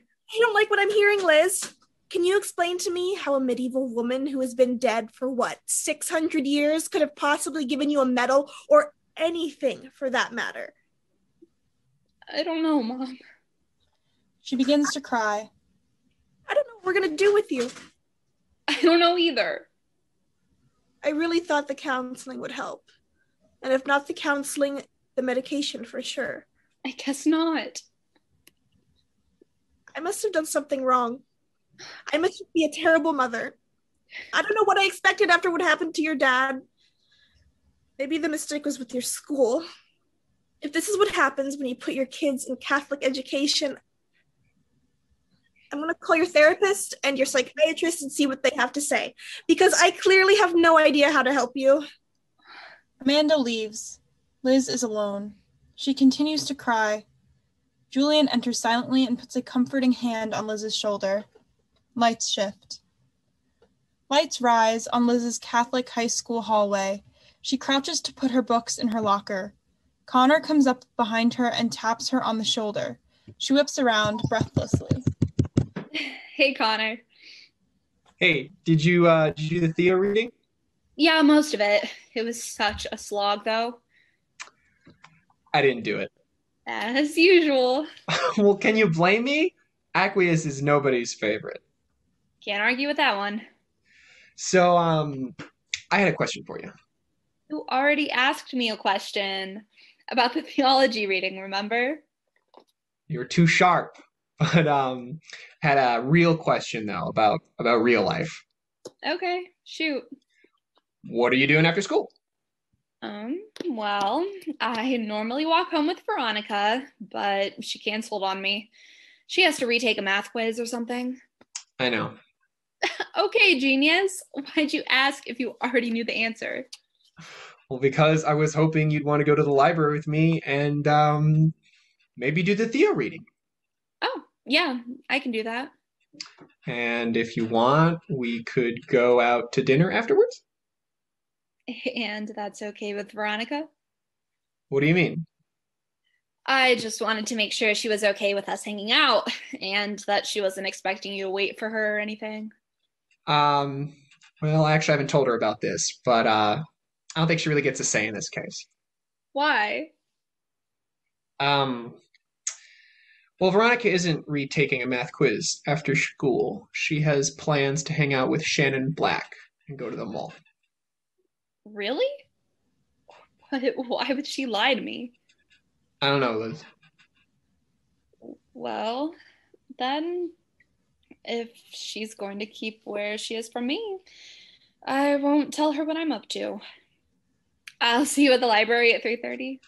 Great. I can't wait. Connor flashes Liz a smile and walks confidently away. Liz is upset but sets her brow and heads to her next class. Lights shift. Lights rise on Liz's bedroom where Liz is sitting at her desk. She's writing in her planner. Whispering starts as Julian comes into the room. Hello, Elizabeth. Fancy seeing you here. How was your date with Connor? First of all, how did you know about that? Second of all, it wasn't a date. I was just helping him with the theology reading. I see. And your plans to see him again tomorrow? Is that also not a date? I don't owe you an explanation. He's dating Veronica. I'd never go after her boyfriend, so that's the end of that. Did you come here just to berate me, or... I came here to warn you. Guard your heart. You're getting yourself into a pretty complicated situation. I told you it would be beneficial to keep your distance from other people. You haven't told Veronica about hanging out with Connor? I haven't, and I won't. She's been keeping stuff from me, so I get to keep stuff from her. I was already keeping you from her, so... I almost forgot. She still thinks you just dream of me. So you're judging me now for doing something wrong? What happened to the person who wrote this? Liz flips open her copy of Julian's Revelations to a marked passage and reads, Therefore I must grant that everything that is done well, for it is God that does all, for he is the point at the center. There is no doer but he, and I was sure he did no sin. And here I saw truly that sin has no substance, for in all there was never a sight of sin. And so the rightfulness of God's work was shown to my soul. So, sin is behovely, or whatever that word is. Sin is nothing. So, I'm doing nothing. When I said sin is nothing, it was not an invitation to abandon all morality. I have a showing to share with you today. I don't think I want it. I'm not sure how I feel about you. If you're just going to judge everything I say or do, then I don't know if You told me you want to be well, and I am going to do what it takes to make that happen. This is for your own good. Liz says nothing and looks distrustful, but she sits on the bed and waits for the showing to start. Liz's and Julian's bodies change in the most dramatic way they have so far during this showing. Blood flows from Liz's body throughout the showing. Okay, Elizabeth. Ruminate on the words of Christ. I thirst. The blessed body hung alone there and dried for a long time, and the nails wrenched it as the weight of the body pulled against them. Do you understand? No. Try. I understand that because of the softness of the tender hands and feet, The huge, hard, hurtful nails pull the wounds wide open. The body sags with the weight of its long hanging. Why are you showing this to me? And there was piercing and wrenching of the head and the binding of the crown of thorns, all caked with dried blood, with the sweet hair twined in it. Dried flesh sticking to the thorns and thorns to the dying flesh. Do you see? I see the blood is bleeding and the thorns make the wounds gape wide. I see too the sweet skin and tender flesh with its hair and blood all raised and loose above the bone because of the thorns. I don't like this. I want it to stop. You want to be holy, don't you? This is what I saw in order to be holy. The thorns had stabbed the skin into pieces so that it sagged like a cloth. I did not see how the wounds were made, but I understood it was by the sharp thorns and by the way the crown was crammed on, roughly and harshly, hard and without pity. Now, what do you see? The flesh, it's drying out. It's losing weight and setting around the crown of thorns like a circle, like one crown upon another. I don't want to see this. I don't want to. She squeezes her eyes shut, balls up her fists to her eyes, and shakes her head vigorously. Julian watches calmly and goes on as before, despite Liz's protests. During the next line, Liz becomes more and more upset until she is having a full breakdown. The crown of thorns was stained with blood, and the other crown and the head were the same color, the color of dried blood. The skin of the flesh that sagged from the face and body was full of small wrinkles and was a tanned color, like dry, scorched board, and the face was browner than the body. The room seems to spin around Liz. Liz is totally overwhelmed as Julian plows on. Stained with blood, the color of dried blood, flesh sagging away from the face, sagging away from the body, wrinkled skin, a dry, scorched board, tanned skin, brown face with blood, brown, sagging face with blood. Be well! The room slows its spinning but continues to turn. Both Julian's and Liz's bodies return to how they were before the showing. The blood is gone, but Liz's body is exhausted. This is what you need to see to become, to be holy. Don't worry, Elizabeth. All shall be well, and all shall be well, and all shall be well, and all shall be well. Julian exits Liz's room calmly and serenely. Right after she exits, Liz's mom enters the room in alarm and runs to her daughter, who is inconsolable. Lights shift. Lights rise. A confessional. A priest is sitting on one side of the screen with his head bowed, hands folded and eyes closed. Liz enters the confessional, holding her journal, and kneels on the other side of the screen. Bless me, Father, for I have sinned. It has been 7 months since my last confession. A pause while Liz gathers her thoughts. She takes a deep breath and opens her journal. I have lied to my mom. I've been really jealous of my best friend. I've lied to her. I've cursed. I've masturbated, and A good moment passes before Liz can finish her thought. I kissed my best friend's boyfriend, so that's what's been on my heart. The priest only nods his head for 30 seconds or so. His eyes are still closed and his hands are folded. When he is done thinking, he opens his eyes. First, let us thank the Lord for the grace of a good confession. I commend you for your honesty and your willingness to seek out God's mercy. Liz keeps her head bowed and plays with her hands anxiously. As for your cursing, you really need to break that habit. It's really unbecoming of a young lady to curse. Very unattractive. Liz's head snaps up in shock, but she remains silent. This boyfriend of your friend, have you known him long? Kind of. How long have you known him? I've known him for a few years now, but we were never close until this year. Well, you know what you have to do. You have to end your involvement with this boy. I see. You care very much about your friend. I do. Then you have to do what's right for her sake. End the relationship with the boy. Your act of contrition. Dear God, I am sorry for my sins with all my heart. In choosing to do wrong and failing to do good, I have sinned against you, Lord, whom I should love above all things. I firmly intend, with your help, to do penance, to sin no more, and to avoid whatever leads me to sin. For your penance, say 3 Hail Marys and ask God to make your soul well. We hear a voice whispering intrusively. The priest evidently does not hear it, but it bothers Liz. I'm sorry, I didn't quite catch that last part. What did you say? The whispering continues. We can start to make out what it is saying. Some combination of the words well, be well, all shall be well, over and over. I said, you should ask God to make your soul well. No response from Liz as she starts to get freaked out by the voices. As part of your penance. Got it. Can I go now? Surely you must want absolution.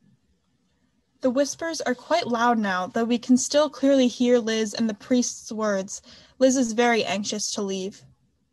Yeah, I'm ready now.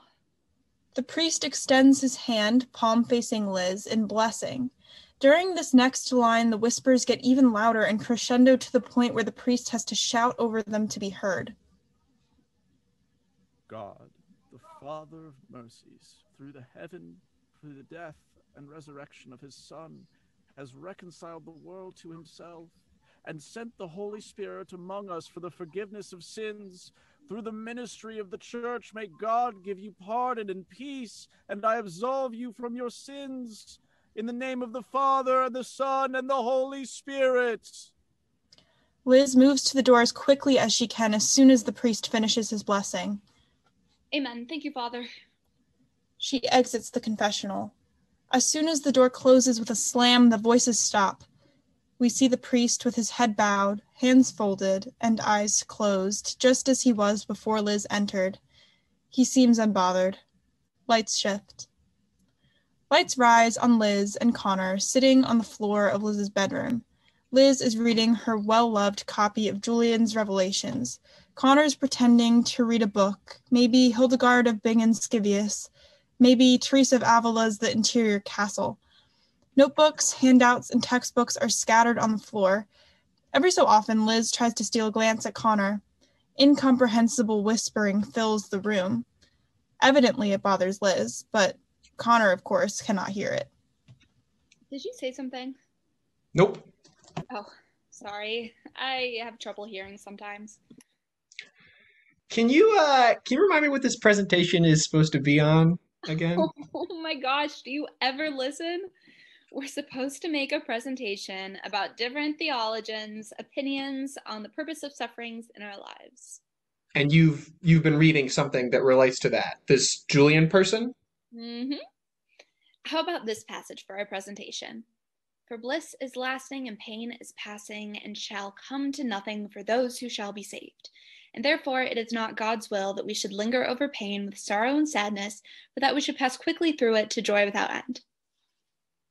What does that even mean? Just that pain happens in everyone's lives, but we shouldn't get hung up on it because something better is waiting for us. And that something better is Heaven? Gotcha. Okay. Well, that's why you're in charge of this whole Theo project. You know all the stuff about this Julian dude. Well, she's a girl, but thank you. Liz begins looping a strand of hair into a knot. Why do you do that? Do what? This. Connor reaches over to Liz's hair and attempts to tie her hair in a knot like she did, but just makes it messy. Liz giggles. Well, I was trying to get the hair out of my face, but then I remembered how much I hate the way my ears look. What's wrong with your ears? I've just always hated them. They're so ugly. They stick out so far from my head. When I was a kid, I always got teased by the other kids about them. Well, that's just silly because you have really cute ears. Haha, very funny. No, I mean it. You have really cute ears. Liz starts to blush. Connor reaches over and gently tucks Liz's hair behind her ear. They lock eyes, but then both realize what they're doing and move apart quickly. Did I tell you about the silly thing my mom said to me this morning? No, I don't think so. So, I told my mom you were coming over to work on this theology project. And she was like, so what exactly is he coming over to do? And I'm like, I just told you we're partners for this presentation. Then she asked where we'd work, and I said, I was just thinking we could be in my room. And she freaking raised her eyebrows at me. Oh my God, that is a strange omen. I know, right? I was like, Mom, get real.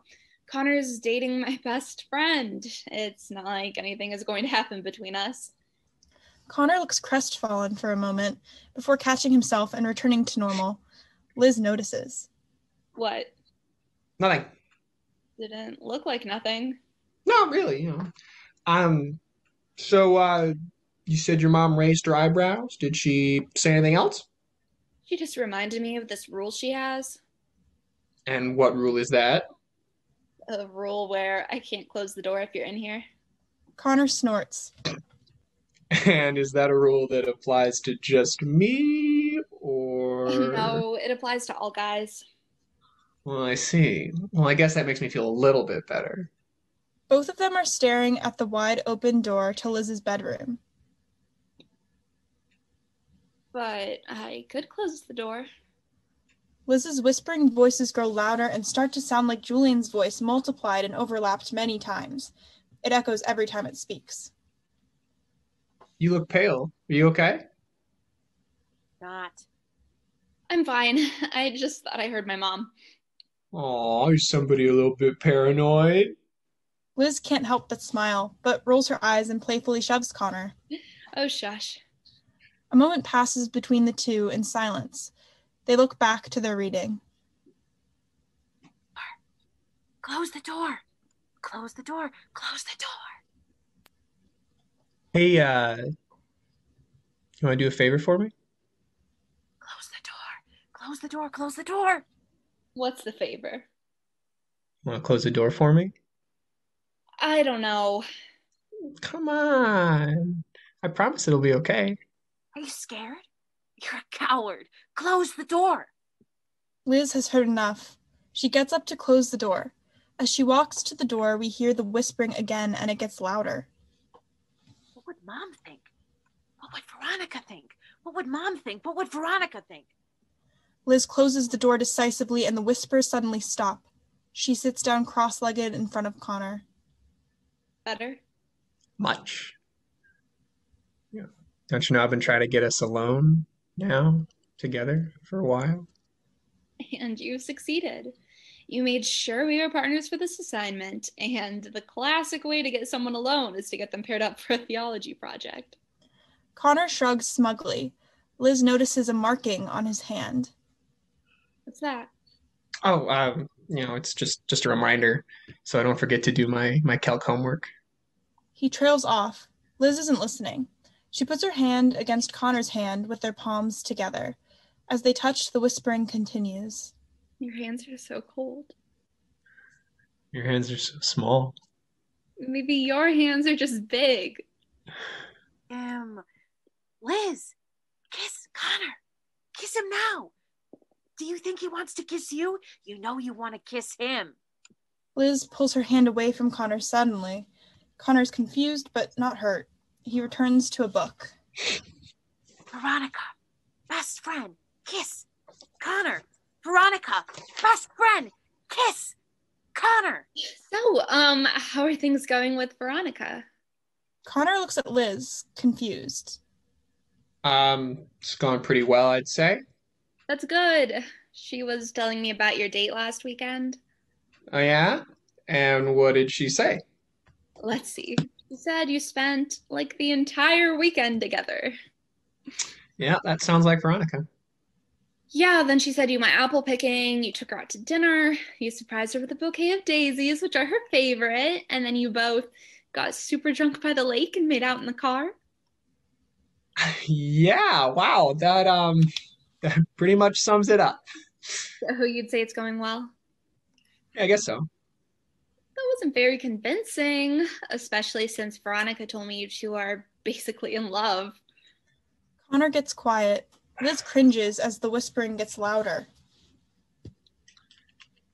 Liz, Yeah? do you ever feel like you have voices in your head? I actually do. Voices that tell you what to do, and like, they're not real, but you feel like maybe you should listen to them. Kiss him. Kiss him. Kiss him. Liz nods. Like, I know it's really wrong or whatever, but I like you a lot, and I feel like I should kiss you. That's what I'm hearing too. Kiss him now. Kiss him now. Kiss him now. Connor leans closer to Liz. But what about Veronica? Don't worry about her. It only gets easier from here. Kiss him now. Yes. Liz kisses Connor. The whispering is deafening. When she pulls away, it is silent. Liz and Connor smile and lean against the wall. Connor puts his arm around Liz. Now, isn't that so much better? Everyone always talks about how romantic the second kiss is. What? Are you telling me I wasn't as good as the first time? Oh, shush. Well, I just have to say, I knew I was right about you. What do you mean? Well, I've heard what Veronica says about you, and I guess Veronica talks to you about me? What does she say? Oh, nothing, just that you're more sensitive than most people. What So, does that even mean?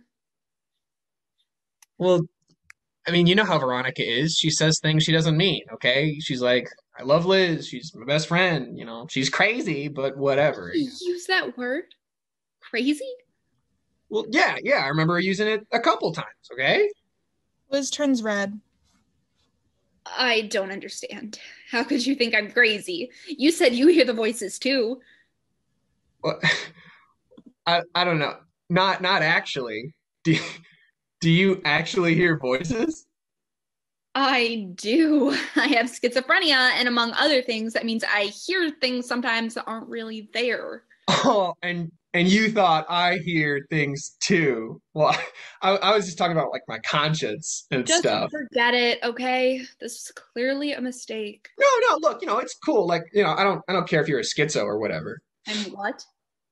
Well, you're a schizo, but like, it's okay. Like, we can still hang out and stuff. All right, you're all right because all this stuff's like in your head, so it doesn't matter. Schizo? What? You realize you're being incredibly offensive right now. Okay, calm down. All right, it's just a joke. You should go. Come on, look, Liz. Get out. Well, what about the project? Just get out. Connor scowls at Liz but leaves without another word after collecting his books. Liz starts to cry angrily, still sitting on her bedroom floor. The incomprehensible whispering begins again and starts to grow louder. After a minute, Liz wipes her eyes and starts repeating the same phrase to herself over and over. Bliss is lasting and pain is passing. Bliss is lasting and pain is passing. Bliss is lasting and pain is passing. Bliss is lasting. Lights shift. Lights rise on an empty space, much like the opening sequence. What follows is a pantomime. We see the characters of Liz, Veronica, Mom, Connor, Julian, and the priest move into and out of the space freely while instrumental music plays. An appropriate song would be imagined by Dres. The characters may dance, but it is not required. What is required is that we see the characters interact. Connor telling Veronica about his involvement with Liz and their reactions, Mom helping Liz take her medication, and Liz only pretending to take the pills. Liz going to confession with the priest. Julian is present at all times. The whole sequence should last about 3 minutes. Lights shift. Lights rise on Liz's family room, where Mom and Veronica sit. Veronica is nervous. It is unclear what her intentions and motivations are as she speaks. You sure you don't want anything to drink? I'm all right. Thanks, Mrs. Price. Well, I appreciate you reaching out to me. But you had something you wanted to tell me about Liz? Yeah, I'm worried about Liz. But of course, I'd never tell her that, even though we're best friends, even though I care about her so much. I thought I understood what was going on. I mean, who doesn't get super freaked out during senior year? It's enough to make anyone crazy. She realizes she shouldn't have said that word. I mean, it's a lot, you know? It makes everyone anxious. And then you add a schizophrenia diagnosis on top of that. But that's something that can be treated. She was getting help for it, talking to therapists and psychiatrists.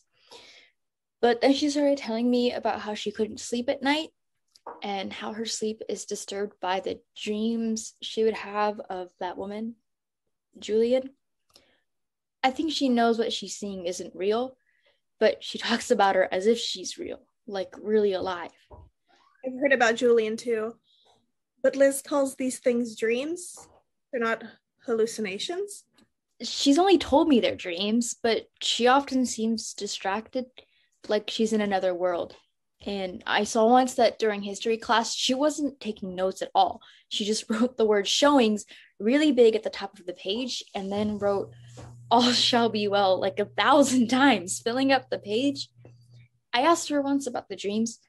I wanted to know what Julian would say to her, but this is what really concerns me. She wouldn't answer. She seems really freaked out. So yeah, I'm worried about her.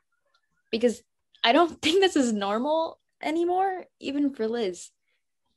The problem is, obviously, that she doesn't even seem to think anything is wrong. In fact, she said these dreams have been good for her, like spiritually. She said they bring her closer to God. That's the freakiest part to me. You're right. That is very concerning. Do you know if Liz stopped taking her medication? I have no idea if she's off her meds, but what's the point? If she thinks she's better for having these dreams or showings or whatever you want to call them, then are we really doing her a service trying to stop them from happening? If they really make her happy or better in some way, should we want to take that away from her? I just don't know. I've been asking myself the same question. But she's ill, and we need to help her. I'm just not sure how. Lights shift. Lights rise on Liz in her room. She is listening to music, turned the radio on by Keen, and is trying to write in a notebook but is distracted and keeps crossing out what she has written. She is fidgety and keeps looking around the room. She jumps a little at a knock on her door. Yeah? Amanda comes into Liz's room, slightly apprehensive but trying to hide it. She sits on Liz's bed. Hey, honey, do you have a moment? I mean, I was kind of in the middle of my calc homework, but it's whatever. I just wanted to talk to you about how you're doing. Just like generally? Yeah. How school is, how your mood has been, any new symptoms or side effects from your medication, anything you wanted to tell me. Why do I feel like I'm gonna get in trouble or something? I just wanted to know how you were doing because I got a phone call a few days ago. From? Mr. Quincy, your English teacher. That's weird. What did he say? Well, that's particularly what I wanted to talk to you about. He said you turned in an essay recently. Do you remember what it was about? Yeah, it was a British literature paper. We could kind of choose our own topics. I decided to write on Julian. Right, Julian of Norwich. I remember you telling me you liked her writing, but Mr. Quincy called me because he read your essay. I'm guessing you haven't gotten your grade on it yet. We haven't gotten them back yet. Well, what did Mr. Quincy say? Liz, Mr. Quincy called because he read your essay and he said it was gibberish. What? He said he couldn't read it. It was total gibberish interspersed with direct quotes from that book. Her book. The showings. Liz, what is going on? Nothing, Mom. I just wasn't feeling well when I wrote that essay, I guess. See, I might buy that if there wasn't anything else going on, but I already asked you about that necklace you haven't taken off in weeks. And don't think I haven't noticed all the hazelnuts that are all around the house. I'm asking for your own good. I want to help you. Please, Liz, what is going on with you? Liz doesn't answer. Amanda shakes her head and looks around the room. Have you been taking your meds today? Where are your meds? Liz, where are your meds? I had to get rid of them. What? They were making me worse, so I got rid of them. You're off your meds. Liz, you need your medication. You could go through withdrawal. You could have gotten really hurt. Now everything Veronica said makes sense. You talked to Veronica? About what? She came to me because she was worried about you. She told me about the dreams you've been having and about how this Julian woman has been talking to you and how you think your illness is bringing you closer to God. I can't believe she would betray me like that. I trusted her. You wouldn't have told me if it wasn't a seriously concerning problem. This is about your safety. And going off your meds is a serious problem, Liz. No more lying. No more games. Please tell me what's been going on. Fine.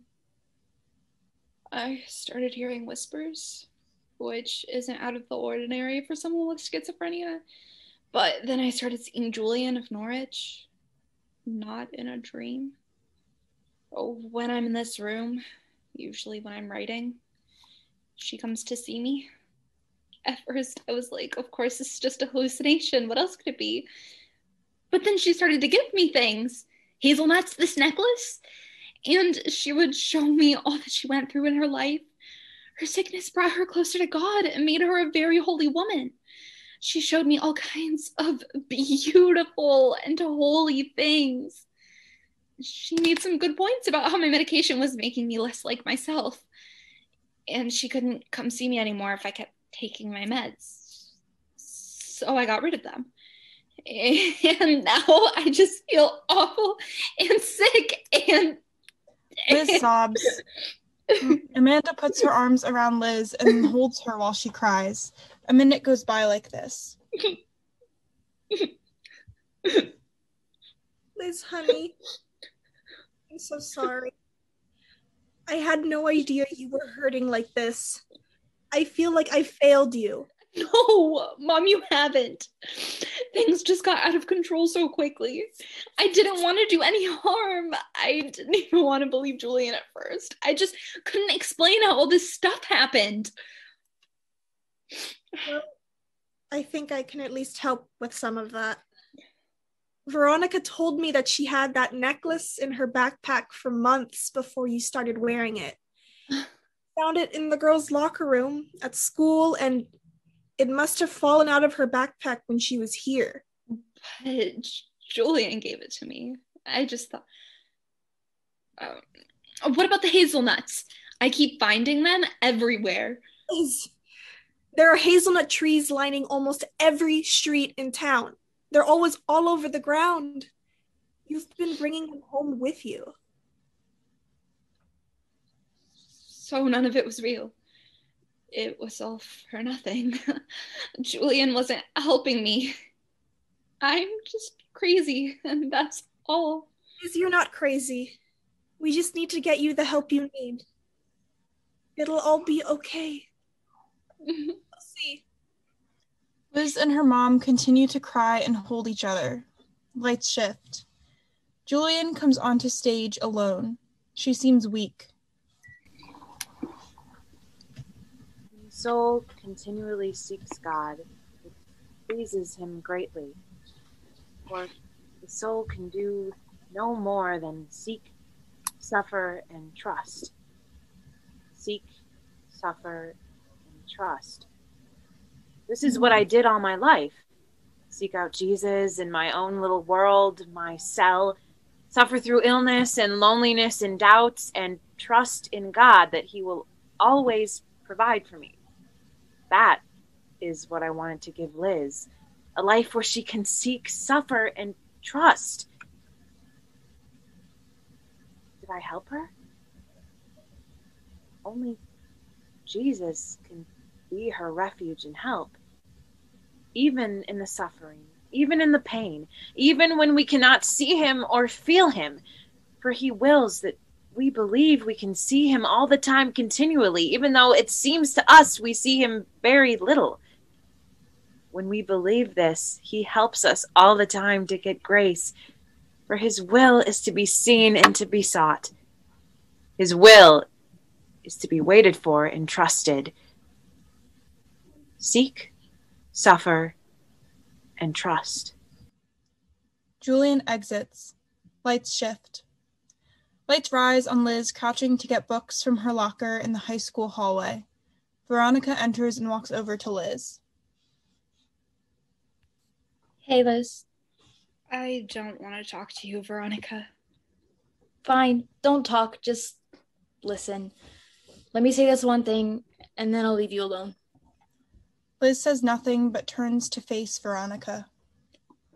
I just wanted to say, I need you to know that I'm sorry. I'm sorry I told your mom the stuff you told me in confidence. But you have to understand, I was mad. So mad. I can't believe you told my mom. How could you do that to me? Well, you kissed my boyfriend. How did you know that? He told me, of course.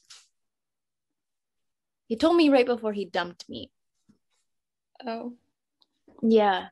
He told me kissing you made him realize that there weren't any fireworks between us anymore.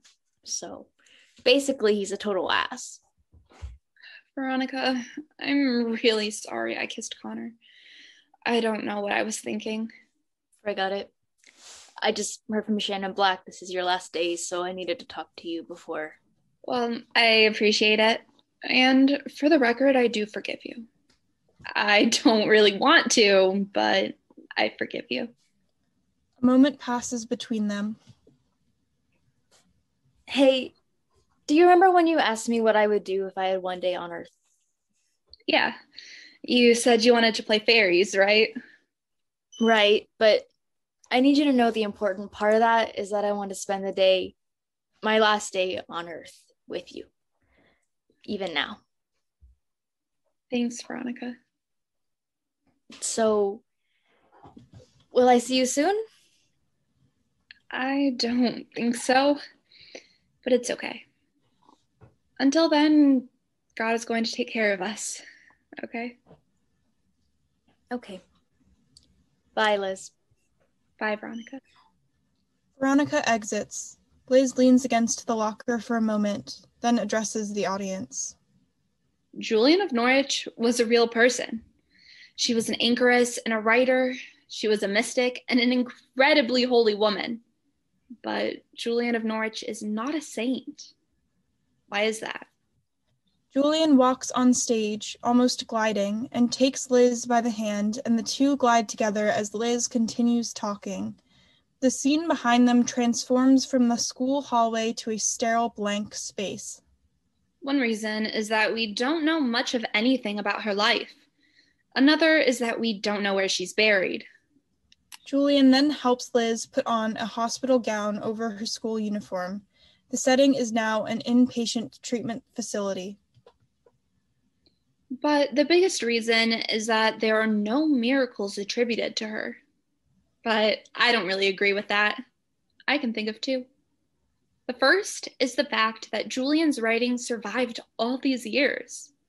What are the odds that any writing would reach us hundreds of years after it was written? And the odds that writing would come from a woman enclosed in a cell in the English countryside are nearly insurmountable, except by the grace of God. Julian helps Liz onto a hospital bed, sitting with her legs crisscross. Julian glides off stage. The second miracle is that Julian brought me here, an inpatient treatment facility for schizophrenia. Even though she hasn't been on this earth for centuries, Julian's spirit came to me personally and made sure I'm getting the help I need. I don't think I would be here if it weren't for her. And she really did bring me closer to God. There is no way I could endure all that I had without his overwhelming, incomprehensible love. Liz reaches for her journal and pen on the bedside table. She opens the journal. A lot of people hear my story and feel sorry for me. I'm so sick that I have to put my entire life on hold, college, my childhood, freedom, to try to get well. But I know that God works in ways that I don't understand. And if he can work through Julian's illness, he can certainly work through mine. And in the meantime, I'll be writing. And all shall be well, and all shall be well, and all manner of things shall be well. Right? Lights fade as Liz writes. End of play.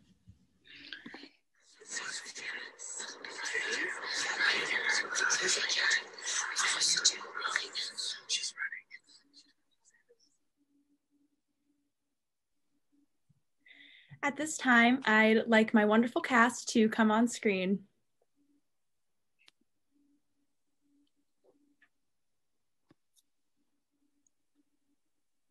I would like to thank them for their hard work and dedication to this project.